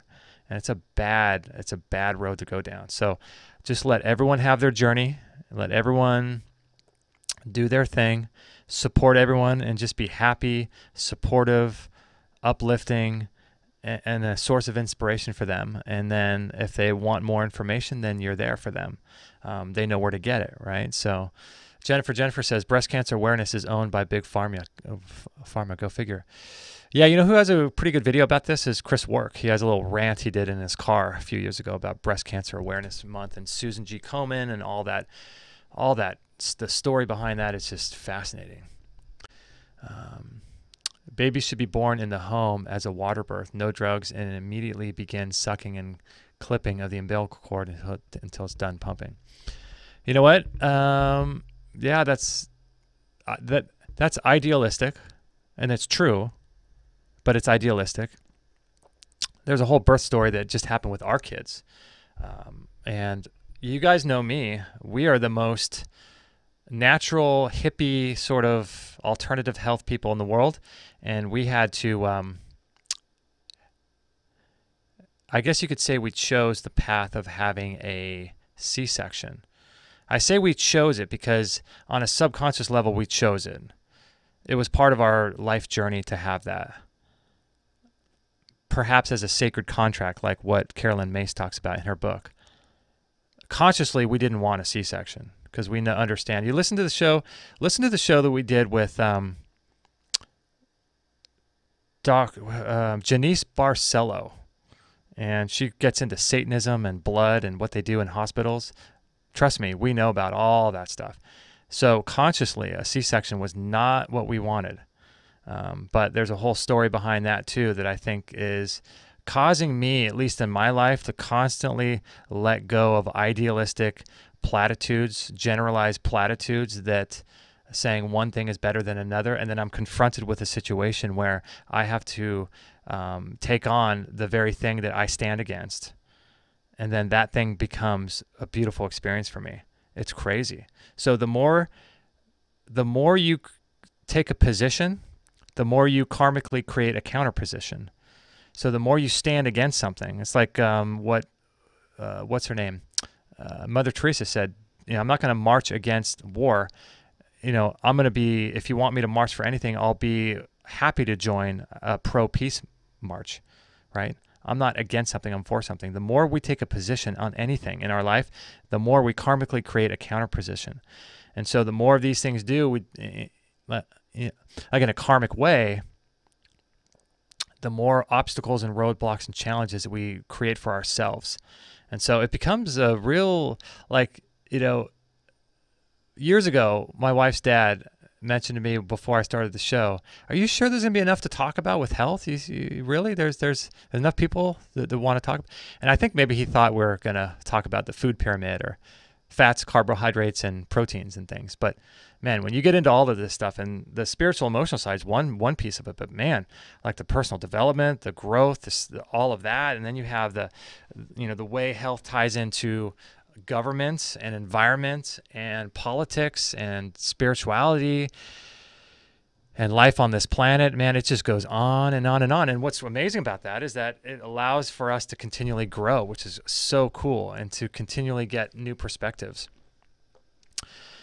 If you get a C-section, get a towel and rub the birth canal and get the bacteria and wipe it all over the child, inoculate them with bacteria. Yeah, that's challenging to do. Ideally, that's great, but it's challenging to do when you're in a hospital whose room is controlled by the hospital, and as a result of that, time is money. So it's down to the second when you're getting a C-section. And convincing a doctor to allow you to do that is really challenging. If you were to have a C-section at home, you could do that, but that begs the question. You wouldn't, if you were at home, you wouldn't be having a C-section. So there have been some doctors that question whether or not the vaginal mucosa lining has enough bacteria to be able to translate to the child. I disagree with them on that, but I agree with what you're saying here.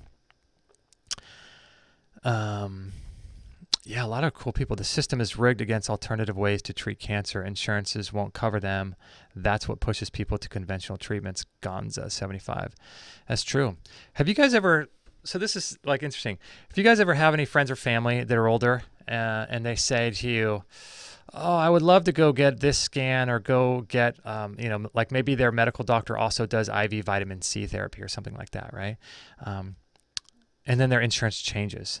And then you hear them say, I would love to go get an IV vitamin C, but my insurance no longer covers it. Or I'd love to go to that doctor, but that doctor is no longer covered under my insurance. I hear this kind of stuff all the time. And I'm here to tell you that, and me and all of us, that we have the power to go wherever the hell we want to go when it comes to our bodies and our health.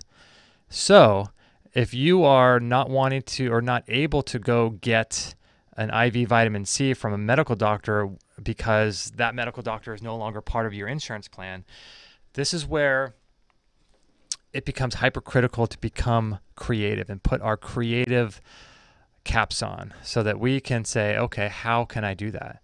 It's like that book, Rich Dad, Poor Dad, where the poor dad would always say, we can't afford this, that, or the other. The rich dad would say, okay, we don't have the money for that now, but how can we create the money for that? How can we? That instantly puts your mind in a creative situation, which has been purposefully, I think, taken out of us, is to get into that upper state of your mind that's highly creative and to access that. That's the dream world. That's why we tell kids, hey, snap out of it, stop daydreaming, right? That's that part of the mind that we need to get into to become creative so that we can come up with solutions for not just ourselves getting the vitamin C, but for humanity and our fellow humans. So accessing that creative part of your mind. Don't let anyone tell you that you can't get a certain treatment because it's not covered by your insurance. You know, go get a different insurance. Figure out a way to make some extra money to go pay for that. You know, when it comes to this kind of stuff, I'm not going to let any doctor, any insurance company tell me ever what I can or can't do. Because if I have to pay for it out of pocket, if an IV vitamin C is, let's say it's $150, but if it's out of pocket, if it's $3,000 and I really want to get one, I'll figure out a way to get one. It's just what has to happen, right?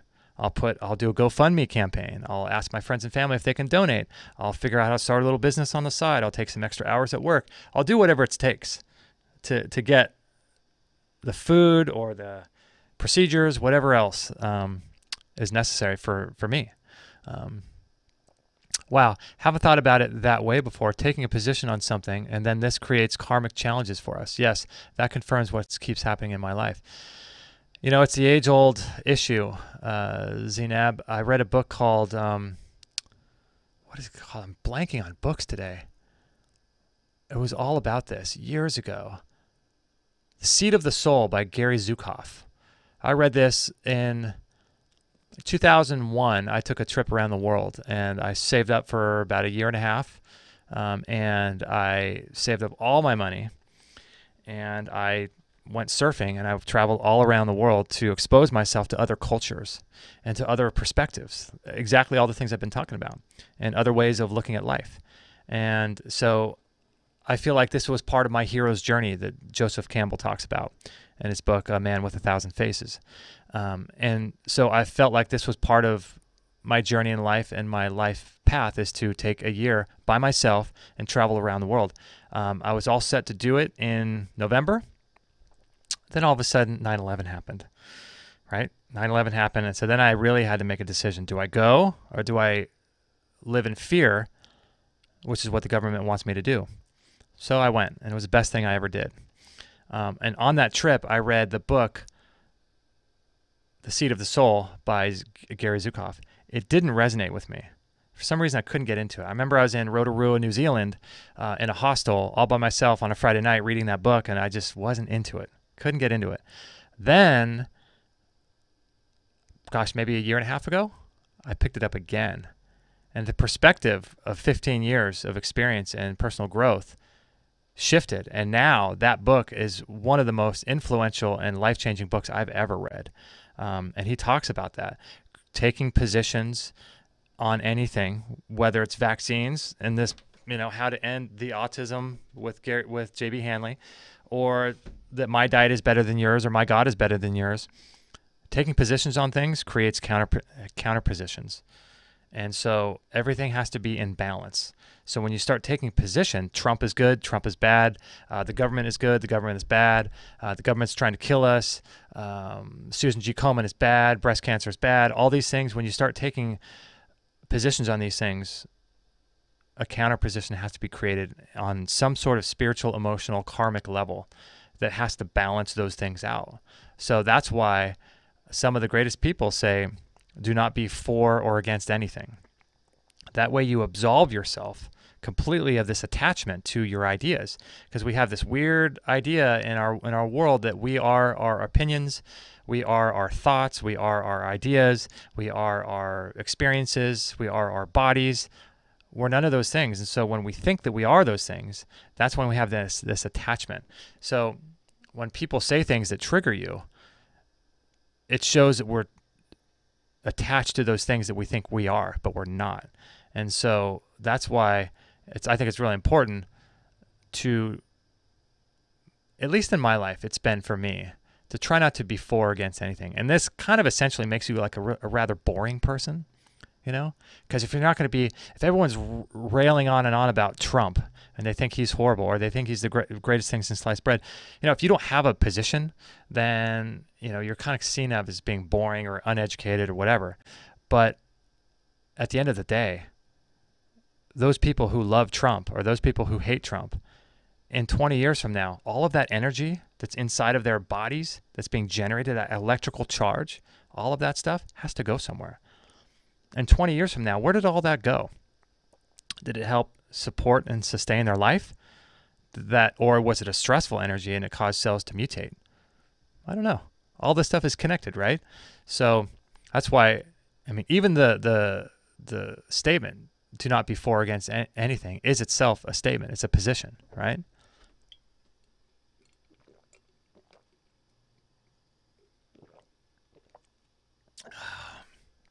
So at some point it becomes a really strange thing, right? You can't really say anything about anything if you're not going to have a position. But in general, it's a way to lower our stress. It's definitely a way to lower our stress. So anyway, I don't know why. This week has been very strange. If you guys follow our show, our Monday show, there's an issue with there's a communication issue with Dr. Brian Mole. He was going to be on talking about diabetes, and somehow we just misfired in the communication, so it wasn't meant to happen. Then on Wednesday, we had, what's his name? Wayne Blakely, and he was going to be on the show, but he doesn't want to be on video for lots of the same things that we're talking about today with regards to, I don't know what. I don't even want to talk about that, but he didn't want to be on video. And so I was trying to figure out ways to do a live show and not have him on video. It just didn't work. And so maybe I've just had this stuff building up in my consciousness for the past week or so. All this stuff to share, because it's funny, because for me, I listen to so much stuff. Like, I sit in my sauna every day. I watch documentaries in there at 1.5 speed, so I'm blowing through documentaries, learning all kinds of new stuff. I do the same thing when I'm jumping up and down on my rebounder. You can probably see me on Instagram doing that. And I'm just blowing through content, listening to health podcasts, listening to spiritual, emotional podcasts, listen to personal growth and business and all this stuff, because I think it's really important to be completely well-rounded and be well-versed in what's going on. So I love learning new stuff. And so maybe that's why I have so much to say. This show is, the after show here has been longer than the actual show itself. So I appreciate it. I'm glad you guys are enjoying the show and you love what we're doing. Make sure to subscribe, Patriot and Jennifer. Make sure to subscribe to our YouTube channel. I think there's like a little bell somewhere down on there so that you can get a notification when we go live. But I see you guys a lot, so you probably already are notified. Jennifer says, thank you, Justin. Your words of wisdom are helping me so much today, and the energy this week is interesting, to say the least. The energy this week, I wonder, yeah. Well, I'm glad my words have helped you. I appreciate that a lot. That's why we do what we do. Thank you for sharing your story. Very brave of you to stand by and respect your mom's decision. Yeah, man. This is really challenging. This is where like a lot of the stuff that we talk about on our show that you guys listen to and I listen to. I'm just here as a host trying to ask questions that make some kind of sense. But we hear all this stuff about things. Like, we had a show, what was it? With Mary Toko and her daughter, April Renee Hunter, I think her name is. Those were episodes 4 and episodes 34. So that would have been back in 2012. And I think it was Mary Toko who said on our show, it might have been her, that vaccines cause cancer. There's unequivocal evidence showing that vaccines cause cancer. So we hear these things, right? And so if they are, then what do we do with a real world example of our friends or family? Like just the other day, Kate's parents, we were talking to them, or Kate was talking to them, and she was telling me about it, and she said, "Oh, what do you guys do?" I said, "Oh, we just went out and got our flu shot." This is real world example, right? These are my parents-in-law. So, I'm right there with you. I live in the real world just like you guys do, and it is insane. Many of you guys know that, I was coming down with kind of a throat issue a couple weeks ago, back on October 27th. And I went out and got an IV vitamin C therapy, high dose vitamin C, along with some other nutrients in there that I had them whip up for me intravenously. And I essentially knocked out what would have been, I think, a nasty, nasty issue with my throat. I think I still have some issues with pharyngitis that I used to get years and years ago in my late teens. And I felt that coming on again. And so, you could either get a flu shot or you could get something like that. Dr. Massey was telling me just recently that, he was saying that a lot of people think that if you don't vaccinate your kids, you are putting them at risk and you're not, being responsible parents, right? But there are things that we can do. We can do homeopathic vaccines, right?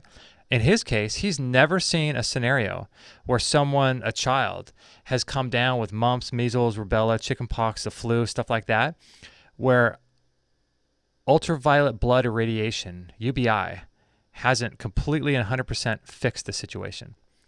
So now that you have something like this at your beck and call and in your consciousness, you can say, okay, well, now I've got MMS, I've got turpentine, I've got all kinds of things I can use. UBI, ultraviolet blood irradiation therapy, that's basically where they take your blood out and they expose it to, I think, ultraviolet light, right?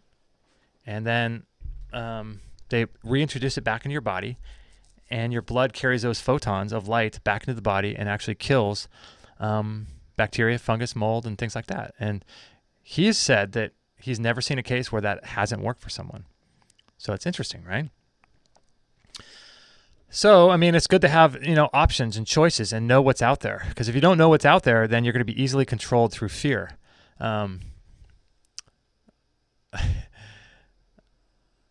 Simply Me Laura says, where did you go to get that? I've done. Do you mean the IV vitamin C? It's at a place called Spark Health in Carlsbad, California, in Southern California. Spark Health. Gary Zukav is amazing, and I'm ordering his book. The book Seed of Soul is a game changer for Oprah too. Oh, really? Okay. Yeah, Seed of Soul. It's funny when these things hit your consciousness, because when I first read that, I wasn't ready for it. I don't think I was ready for the information in the book. Back when I was, 25? Wasn't quite ready for it. Reread it, and man, talk about a life-changing book. The Seed of the Soul by Gary Zukav. If you guys go through our Amazon link on our homepage, Extreme Health Radio, that would support the work that we do. If you ever want to buy on Amazon, consider going to extremehealthradio.com, and then there's a link at the very bottom for Amazon. Try water fasting. It is fantastic for our body, though be careful and under a doctor's supervision. Should cure almost anything. Watch documentaries. Yeah, I've watched a lot of stuff on water fasting.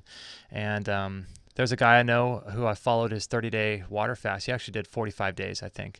Steve Pavlina. He's a personal development writer at stevepavlina.com, and does a lot of cool stuff. I really like the work he's doing, and he's done a whole thing on water fasting. And we've done some shows on it. We did some shows on intermittent fasting. Fasting really is the cure-all for everything. Giving your body the chance to actually heal and rejuvenate. Triana says, the U.S. has so many vaccines. I live in Ireland. We don't have half as many. My brother lives in San Diego with 2 kids, and he's never seen a child with chickenpox over there. We don't vax for this. Yeah, so you, Triana, are you Irish and you're living in Ireland, and your brother's Irish and living in San Diego? Is that the idea? Wow, amazing. Amazing, amazing. Yeah, I mean, you look at the vaccine schedule. I mean, look at this. If you guys are watching the screen, if you guys are coming in late, I don't know if you saw this thing on the back of J.B. Handley's book, but look at the curve here. Let me see if I can do that. Look at that. Can you see that? So that is let me get a little bit closer. That's the autism rates from 1970 all the way up till today. In 1970, it was 1 in 10,000. In 2018, it's 1 in 36. So you can't tell me vaccines aren't at least a part of what's actually happening here. Wow, Triana, you're in Ireland. Wow, it must be like around midnight there, or 11 o'clock, 10, 11 o'clock. That's awesome. Big fan of Bono and U2 coming out of Ireland. That's awesome. Never been there. Never been there. I'd love to go to, I think it's Scotland, right, to see the Stonehenge. Watch some interesting documentaries, though, about the royal family, though. That'll pretty shocking. If you guys are ever interested in the documentaries I watch while sitting in my sauna, most of them are not health related. And should I share it with you? I keep a place online where I watch all of them, and they're a lot focused on spirituality, personal development, conspiracy theory, stuff like that. If you go, should I share with you where I keep them all? There's probably hundreds of them by now. That every time I watch a good one, I put it on there. And so let me know if you guys want me to share that. If you guys are interested in the same kind of stuff. If you're listening to this, you probably are.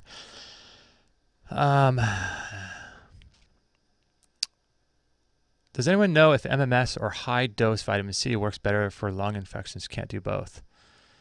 MMS, if you've never done MMS, Christine, it is really powerful. Really, really powerful. I did it years ago, but I think there's better ways of doing that. I did a whole show on lungs. Christina, if you want to go to our YouTube channel and go to the videos and just scroll through and look, and I did a show about lungs, all kinds of things that you can do for your lungs, including MMS and vitamin C, all kinds of things that you've probably never even heard of as well, like the lung cleanse and radionics and things like that to help with your lungs. This would be good for anyone who also has some extra cells in their lungs too. So if you scroll through our YouTube channel, you can see it was a podcast too. I didn't do it on video, but it was just an audio podcast. And I should give you a ton of things on there that you can do for your lungs. What about quantum physics? What you put out comes back. So if we put out all the good, you would think good comes back and vice versa. Yeah, that's the only way to live, is putting out good energy and good information out and letting good come back to you and attracting that.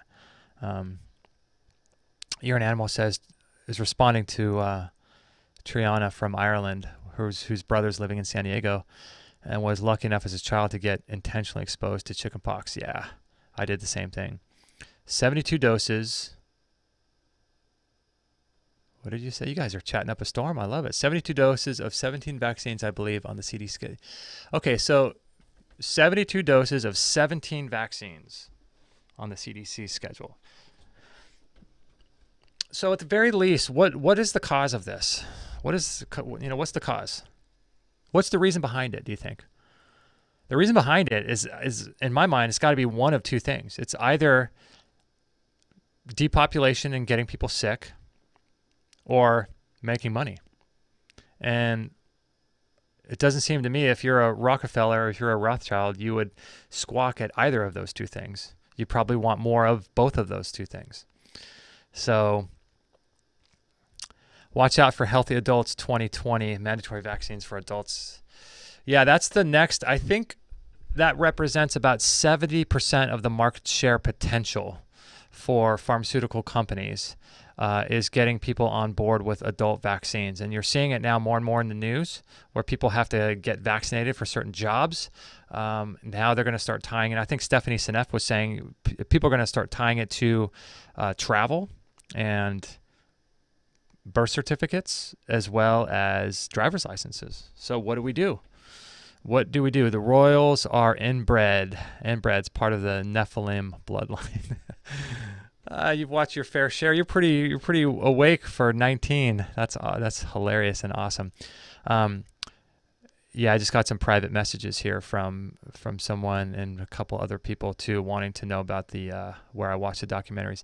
If you go to justinstellman.com, JUSTINSTELLMAN, that's my personal website. I wanted to write more spiritual, emotional, sort of personal development type articles there because I like that and I love that. And I started that website and I keep all my documentaries I watch under the More tab. And so if you guys are looking for really awesome documentaries and YouTube videos, I put my whole playlist together there for you. All right, Zainab says you subscribe. Thank you. I appreciate that. Let's see. What else you guys are chit-chatting about?